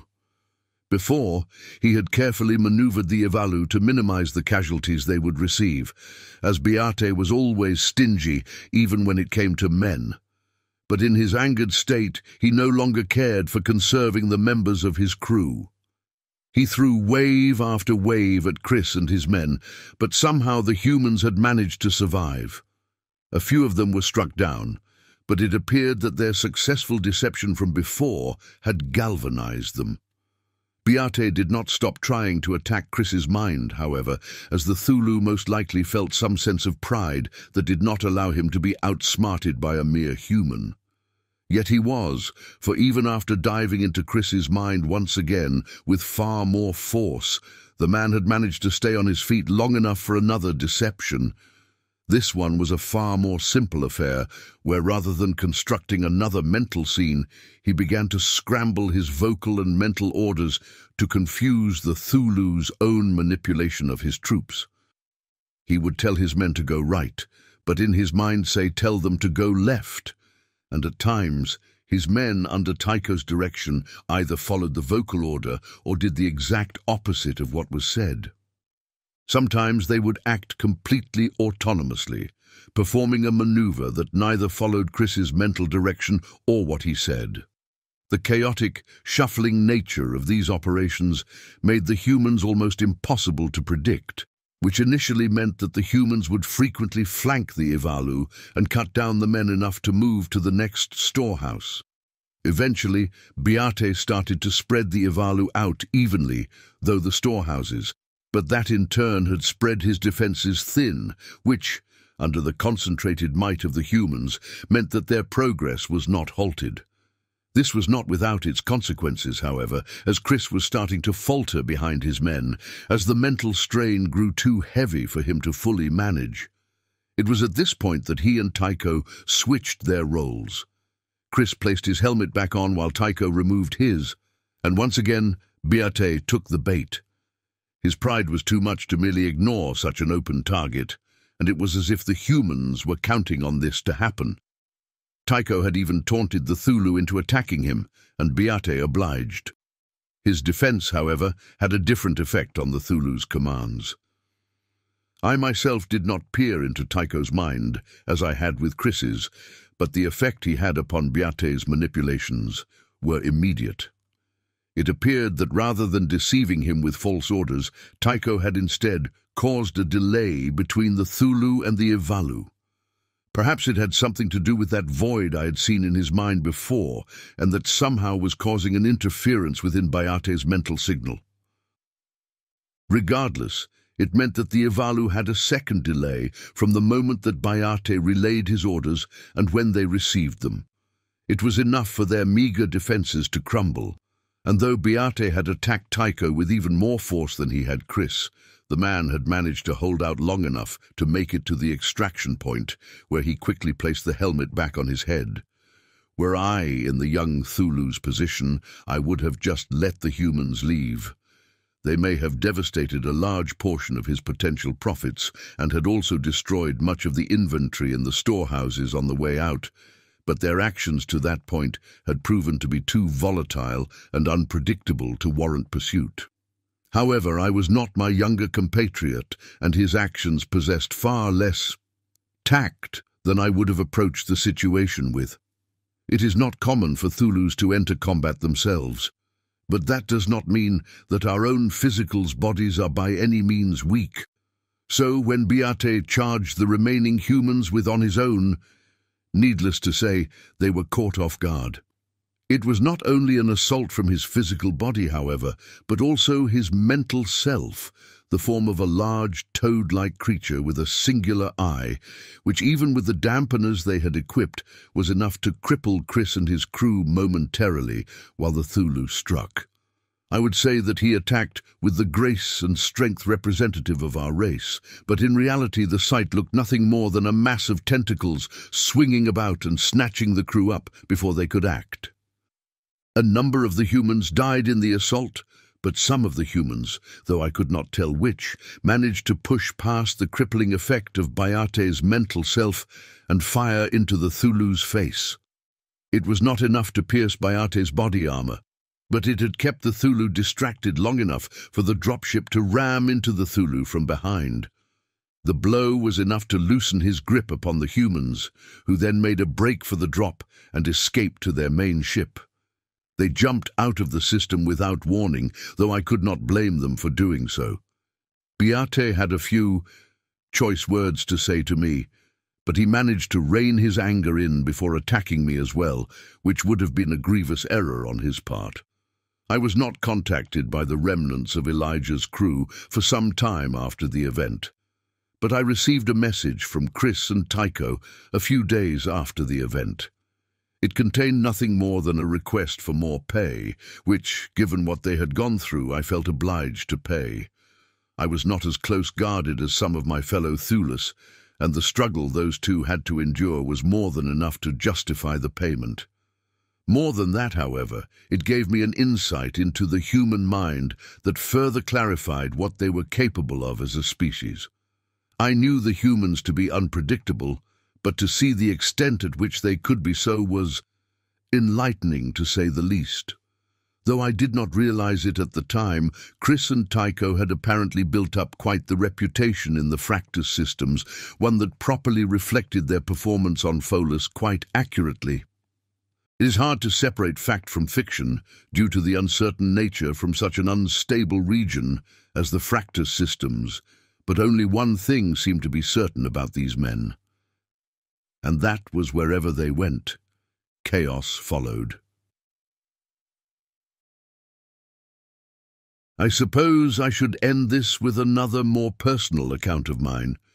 Before I begin, however, it should be said that human mental resilience is not wholly dependent on deception or deflection. There are a few that are just simply near impossible to break, but also those that use more interesting tactics to surprise us. The most recent example I can say of this was a business meeting with a man by the name of Edward Abbott. He was a trader from the human nation of Britannia and had come to negotiate a deal with me about a number of Farshah artifacts that we discovered within the Poros systems. How he got such information was a mystery unto itself, as the usual clients we had for such technology originated from coalition space. But it piqued my curiosity enough to arrange a meeting with the man. I must elaborate on who exactly Edward Abbott was, or rather, who he wasn't. You see, when I looked into the man, I found that he was pretty much a nobody in the realm of trading. Many of my contacts had not even heard of the man, and even the few feelers I had out in UPN space had a difficult time finding out anything about him that I could have used to prepare myself for our meeting. To be completely honest, I found that revelation to be somewhat refreshing. Too often have I found myself already knowing the people I meet before seeing them with my own eyes, so the opportunity to meet a relatively unknown individual was in a way more akin to the olden days of my dealings. The most I knew of Edward was that he was a trader, and that he lived within the nation of Britannia. Beyond that, there was virtually nothing. Of course, given enough time, I would be able to learn any secrets the man has hidden within his mind, but for the initial impressions, I was essentially going in blind. We had arranged the meeting on the outskirts of the Poros systems, somewhere near the coalition planet of Laika IV. It was a fairly good spot, if I was to be honest, as Laika IV itself was a mining planet that possessed only a small amount of actual organic life who were present to operate the machinery. That meant that there was little to no chance of our negotiations to be interrupted. Abbott's ship was very much like his background, bland and not all that distinctive, and given that impression I expected the man to operate like most did with us Thulu, and that was to conduct negotiations from ship to ship rather than face to face. Our size tends to intimidate the weaker-willed members of the galactic community, and our ability automatically instill a sense of caution from those that interact with us. A wise caution, if I was to be objective, as many in the galaxy operated in such a way, though I'd say our range is a little more broad than just the confines of our ships. However, Abbott had insisted upon meeting in my own ship, which was the first sign that this man was a deviation from the norm. Perhaps even more startling was the fact that the man boarded my ship with no signs of protection. Rather, he merely wore what I assumed was an older form of human business attire, and that was a grey suit with a red tie. In fact, older would be a fairly accurate word to describe Edward. Or perhaps antiquated would be more accurate. He looked to be taken straight from the beginnings of the 21st century. His hair was greying, but cut neat and short, and he was clean-shaven, a style that, upon an unassuming face such as his, made his expressions fairly easy to read. In fact, that would be the most accurate way to describe this man, was that he was very much like an open book, and at first that disappointed me somewhat. You must understand, for such a long-lived species such as ours, we come across a wide spectrum of personalities that for the most part fall into a series of categories that become much like clockwork to predict. Many of our interactions rarely require any sort of mind reading anymore, since we can now predict and react to moves of people from any species depending on their cultural and personal backgrounds. We have been at this for a long time, and I'm proud to say that in a face-to-face negotiation, there are very few people out there that could possibly match up to us. I had assumed that Abbott, from his background and my initial impressions of his appearance, was a man that was merely easy to read, a man that could be easily swayed and judged based on his own reactions and emotions.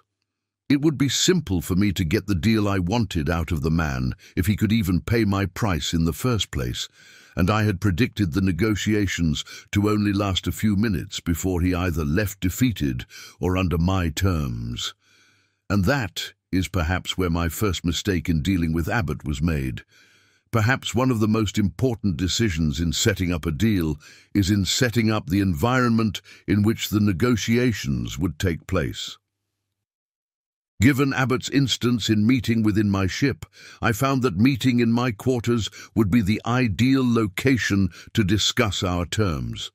Given my size, the room itself would be considered massive by human standards, and its sparse decor meant that his attention would be wholly focused upon me in the negotiations. Also, factoring in my size, the seat he would have to sit in would allow me to loom over him, which would of course trigger some sort of biological reaction that would instantly make the man wary and feel pressured against. It had been some time since I had such an ideal setting, and I intended to take a full advantage of it. When he arrived, however, Abbott reacted in a way that went against my expectations. Rather, it would be more appropriate to say that he did not react at all to anything. He merely sat down in his seat and smiled up at me, which I shall admit gave me pause. "How do you do, Mr.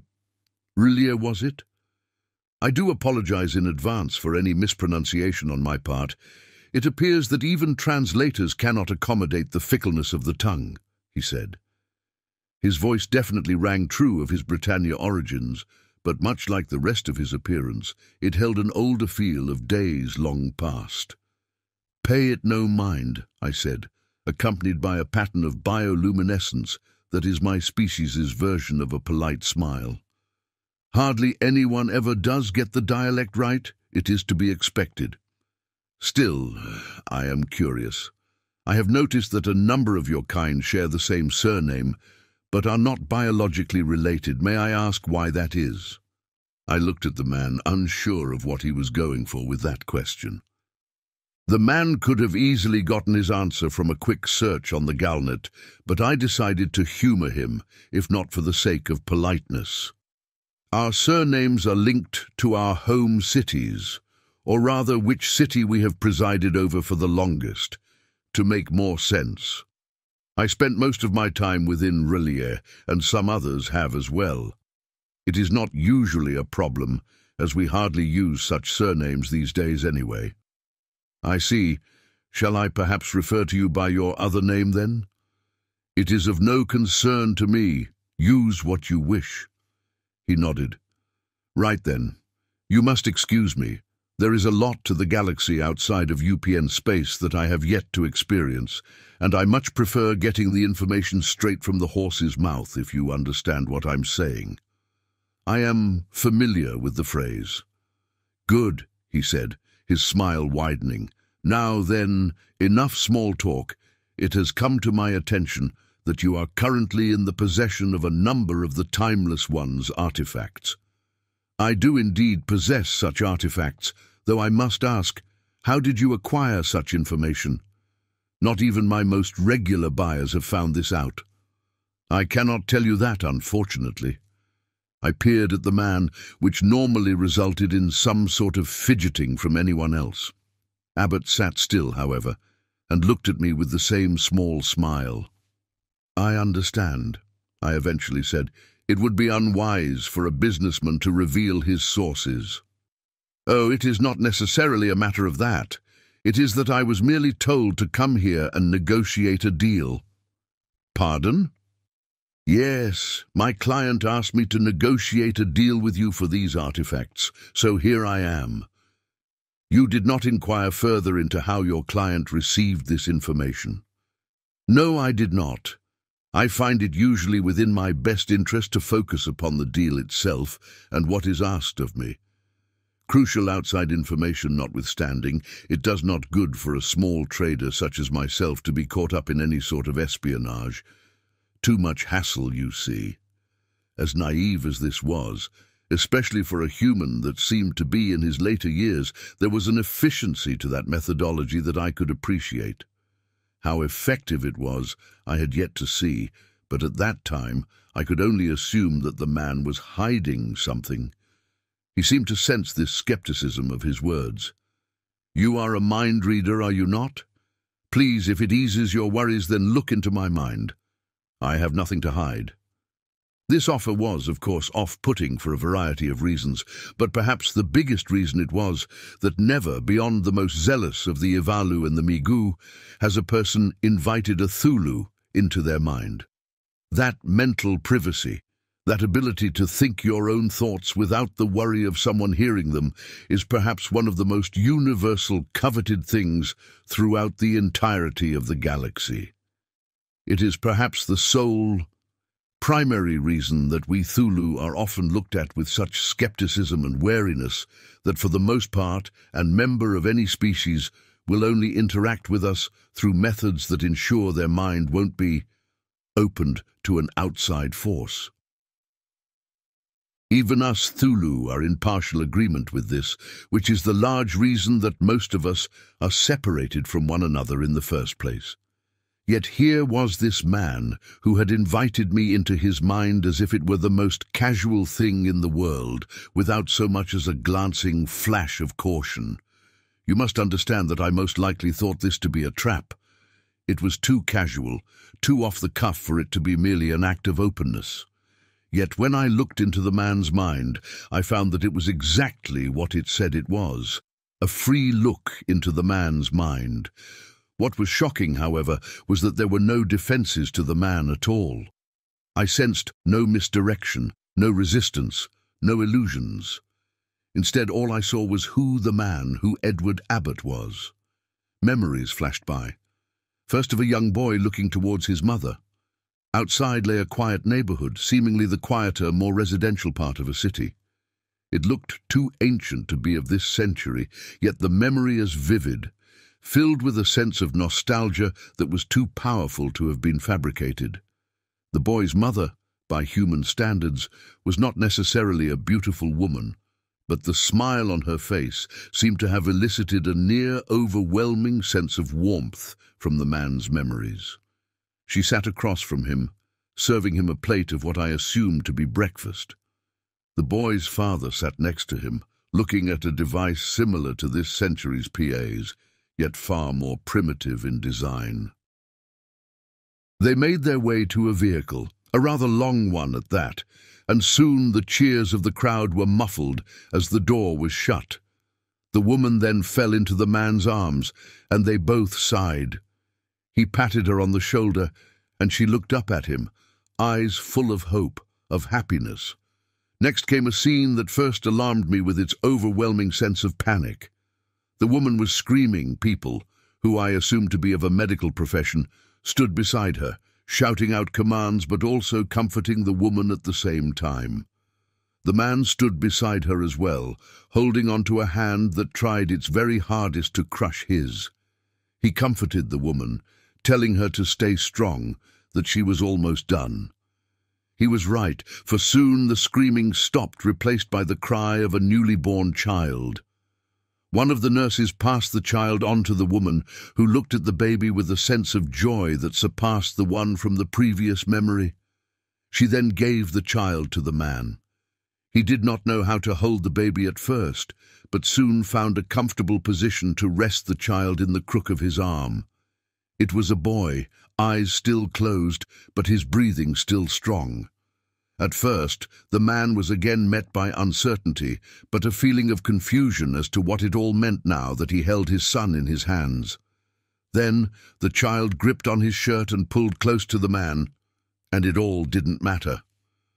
There was a sudden sense of alarm that followed, as a rapid beeping noise seemed to interrupt the man's thoughts. The doctor took the man off to the side, and as the man looked back at his wife, the memory stopped. What followed was another scene, taking place in what I assumed to be an office of some sort. Like everything in the man's memories, there was an antiquated feeling to the room, like was looking into something from days long past. The man sat at his desk, a picture of the woman kept in the corner of his vision at all times. When he looked at it directly, an emptiness echoed through the man's mind.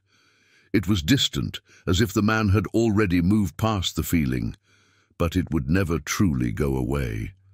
His son sat on a couch off to the side, playing with toys in the shape of other humans. He was merely smacking them together and making noises that I assume were to serve as a replacement to actual sound effects. The man merely laughed at the scene, and soon the loss faded further into the background. The boy had grown, and while he was still a child, he could sense some of the boy's mother within him. That same innocence, that same pure-heartedness that his wife never lost was in the boy, and it comforted him somewhat. He patted his wife's picture and felt that everything was going to be all right. Another memory, this time of the man's child, walking with him in the midst of what looked to be an amusement park. The boy could still not participate in many of the rides, but he seemed to be happy enough running around the park itself. The man received a call in the midst of this memory, and spoke briefly into a device that I could only guess was a phone of some sort. The voice on the other end requested the presence of the man at his work, but before the man answered, his eyes fell upon his son. His son appeared to be saddened, knowing what the call meant, as if this sort of event had become routine, yet inevitable given the man's profession. This time, however, the man looked upon his son, the guilt rising up in his chest, transforming into a different kind of resolve. He told the voice that he could not come, and though the voice sounded irritated, it pushed for nothing further. He hung up and held the boy's hand. The boy smiled, and that was all the man needed. There were multiple memories much like this, where the man would give up his opportunity in order to spend more time with his son. It meant that he never progressed beyond his current station, much to the chagrin of his superiors, but in exchange his relationship with his son remained strong. As long as he made enough to support his son, enough to where he could spend time with his son, then that would be enough. And it was enough, until the man eventually saw his son graduate from an institution that, given the prestigious nature of the processions, must have been one with quite the reputation at that time. His son was one of the few that held up his diploma triumphantly upon receiving it, beaming at his father from the stage. The son looked much like the man, but that smile, that glint in the corner of the boy's eyes, that belonged to his mother. His son had eventually become a scientist, one working in a lab that, while primitive by today's standards, was showing signs of progression into what is used by humans in this day. There were a series of pods in the lab, large enough to hold a single person, though what they could do, the man did not seem to know. The son was slightly older than when he had graduated, but that spark in his eye had not faded. Though he could hardly keep up with half of what his son was saying, he was comforted by this fact. His son had invited him to take a tour of the lab, since the boy's work had kept him from seeing his father for some time. Still, they appeared to be close, which only further reassured the man that nothing had changed. But things did change. For once again, this peaceful memory was interrupted by the sound of an alarm. An explosion ripped through the lab, and the man found himself on his back, unable to breathe. His vision faded, and when it came to, he was looking back up to his son, who now looked down at him with a panicked expression. He was laying in one of the pods, the lid slowly closing down on him. Pain was screaming from every part of his body, and he felt the life fading from his fast. Before the pod closed, the last thing the man heard was that everything was going to be all right. When the pod opened, the man found himself in a room that was alien to him.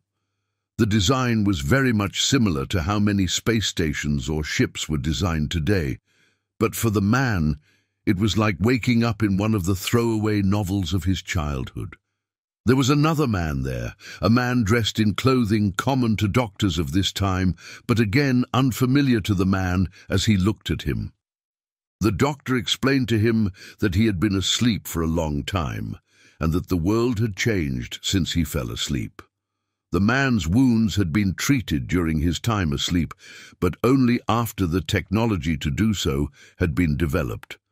It took a couple of centuries to do so, which is what had delayed his awakening.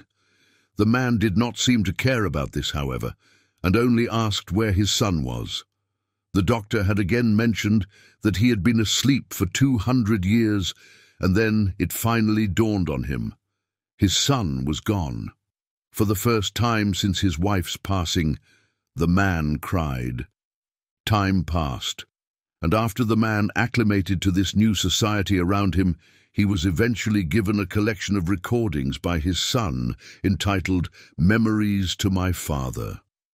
The recordings themselves were mostly of his son speaking to a camera, first explaining the nature of the man's wounds and why they had to keep him in stasis for so long.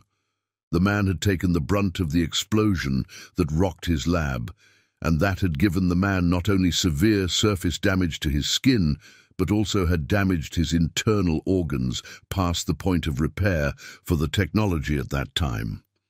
His son explained that the only way to keep his father alive was to place him stasis, hopefully temporarily, so that he could eventually make strides to develop technology that will hopefully cure his father. That did not seem to matter to the man, however, for all that he saw was that the light had gone out of his son's eyes. That optimism, that spirit, it was gone, and that had hurt the man far more than the explosion had. The next few recordings were more explanations to the man's condition and what his son planned to do to treat his father. It was hard for the man to understand what his son was saying, but he merely listened to recordings at that point just to hear his son's voice.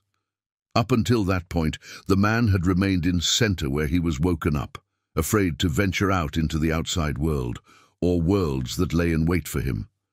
More than that, he had no purpose, no drive anymore now that everyone he could have known was gone, now that his son was gone.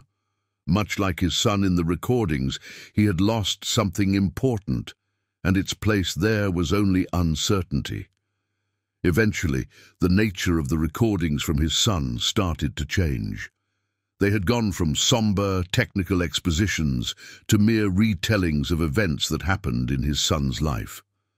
Sometimes they were merely mundane things, such as what he had done that day or what he was planning to do, but at times the man would catch something in his son's eyes, flickering back from time to time. His son, as the recordings continued on, had started to grow brighter, to speak in lighter tones, to find that sense of optimism that had been lost to him before.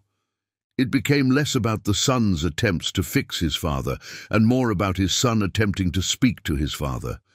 His son spoke of the people he met, the friends he made, the woman he eventually married. Sometimes the son's wife would speak with him as well. She was a beautiful woman, one that matched his son perfectly. He eventually saw his own grandchildren, small, innocent, and full of that same light that had returned to his son's eyes. He saw everything, and by the time that the recordings had ended, he felt as if he had missed nothing in his son's life, that he was by his son throughout the whole thing, and that granted him peace. The final recording was short, something spoken to the man in what he could only assume to be in the final years of his son's life. His son was far older than he was at that point, so much so that it was as if their roles had been switched, but his son still spoke to him in the same tone he always had. This last message was perhaps the most vivid in the man's mind. "Father, I just want to say thank you. Thank you for being there when you could, and being there even when you couldn't. Thank you for pushing me to be the man I am today, the man I know you always believed I could be. I know now I may never get to see you again, but talking to you like this, even if you were not in front of me, has been the one thing that has given me some sort of stability throughout the years. I was lost for a while, you know, as I'm sure you'll eventually see. I blamed myself, blamed fate for the conditions that caused you to be taken away from me, and for the longest time I tried to get you back. I still am, to be honest. And while I know that it may be a certainty to save you years from now, I am afraid I will no longer be around to see it. Yet.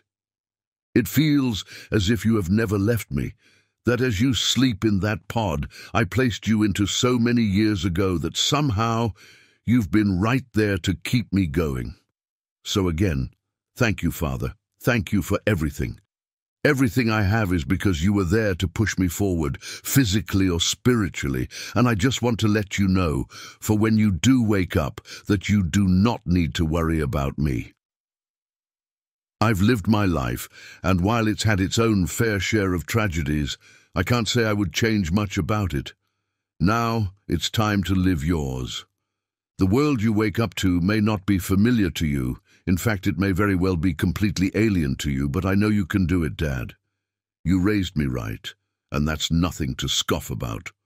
So, thank you, Father, and if I do not see you in this life, I hope to see you in the next. The son had cleared away the doubts from the man's mind.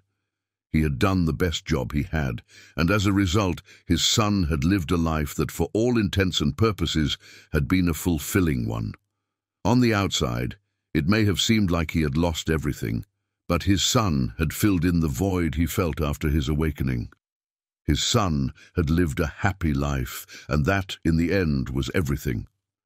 From then on, the man lived his own life, taking up the profession of a trader, if not only to explore the world around him. The people he met ranged from the important to the unimportant, but in the end, it was merely meeting these people that interested him. It was, as his son had said, the galaxy was far more alien to him than he could have possibly imagined, but in the end, the man could handle it, because his son believed he could. I reached a deal with Abbott shortly after, and by the end felt that even though I most likely lost the profit I desired, I gained something else that made up for it. You may ask why I spent so much time describing Abbott's memories instead of our negotiations, and it is merely because that our negotiations were relatively short. Yes, there was the haggling and reaching a good middle ground of price, but upon receiving Abbott's memories, I realized that he was perhaps one of the most perfect negotiators a human could send to a Thulu. He had bared it all to me, and in the end I could find nothing to use against him. No secrets, no family, no leverage. Instead, all I got was a sense of who Edward Abbott was, and in effect, what drove Nathaniel Abbott, the father of modern human medical technology, in his pursuits. And that was the love between a son and his father. I may be a merchant, I may use, manipulate, and meddle with people to get what I want, but when a man comes at you with such openness, such willingness to share his story without so much as a care, there is a certain amount of respect that must be given in response. It could have been entirely possible for me to bend his will into giving me what I wanted, but he had disarmed that part of me with his honesty, and left me instead with the purest form of negotiation. As I have said before, it was refreshing, but I cannot say I would be willing to deal with such a situation once again, for profit's sake, of course. So when you ask me what I can say of humans, I can give you no definitive answer. There are those driven purely by ambition, those who channel the very chaos we claim to be, and those like Edward Abbott, so honest and upfront that it would be criminal to not reciprocate the honesty. There are those that would say Thulus are the masters of the unknown, and while I'd be inclined to agree, I would know deep down that such an answer would hold some uncertainty. For in the end, there is no other species as mysterious as humanity, and I cannot say that is a bad thing, for if they were not around, our existence in this galaxy would truly be a dull one. Cthulhu Relier, Merchant of the Poros Systems.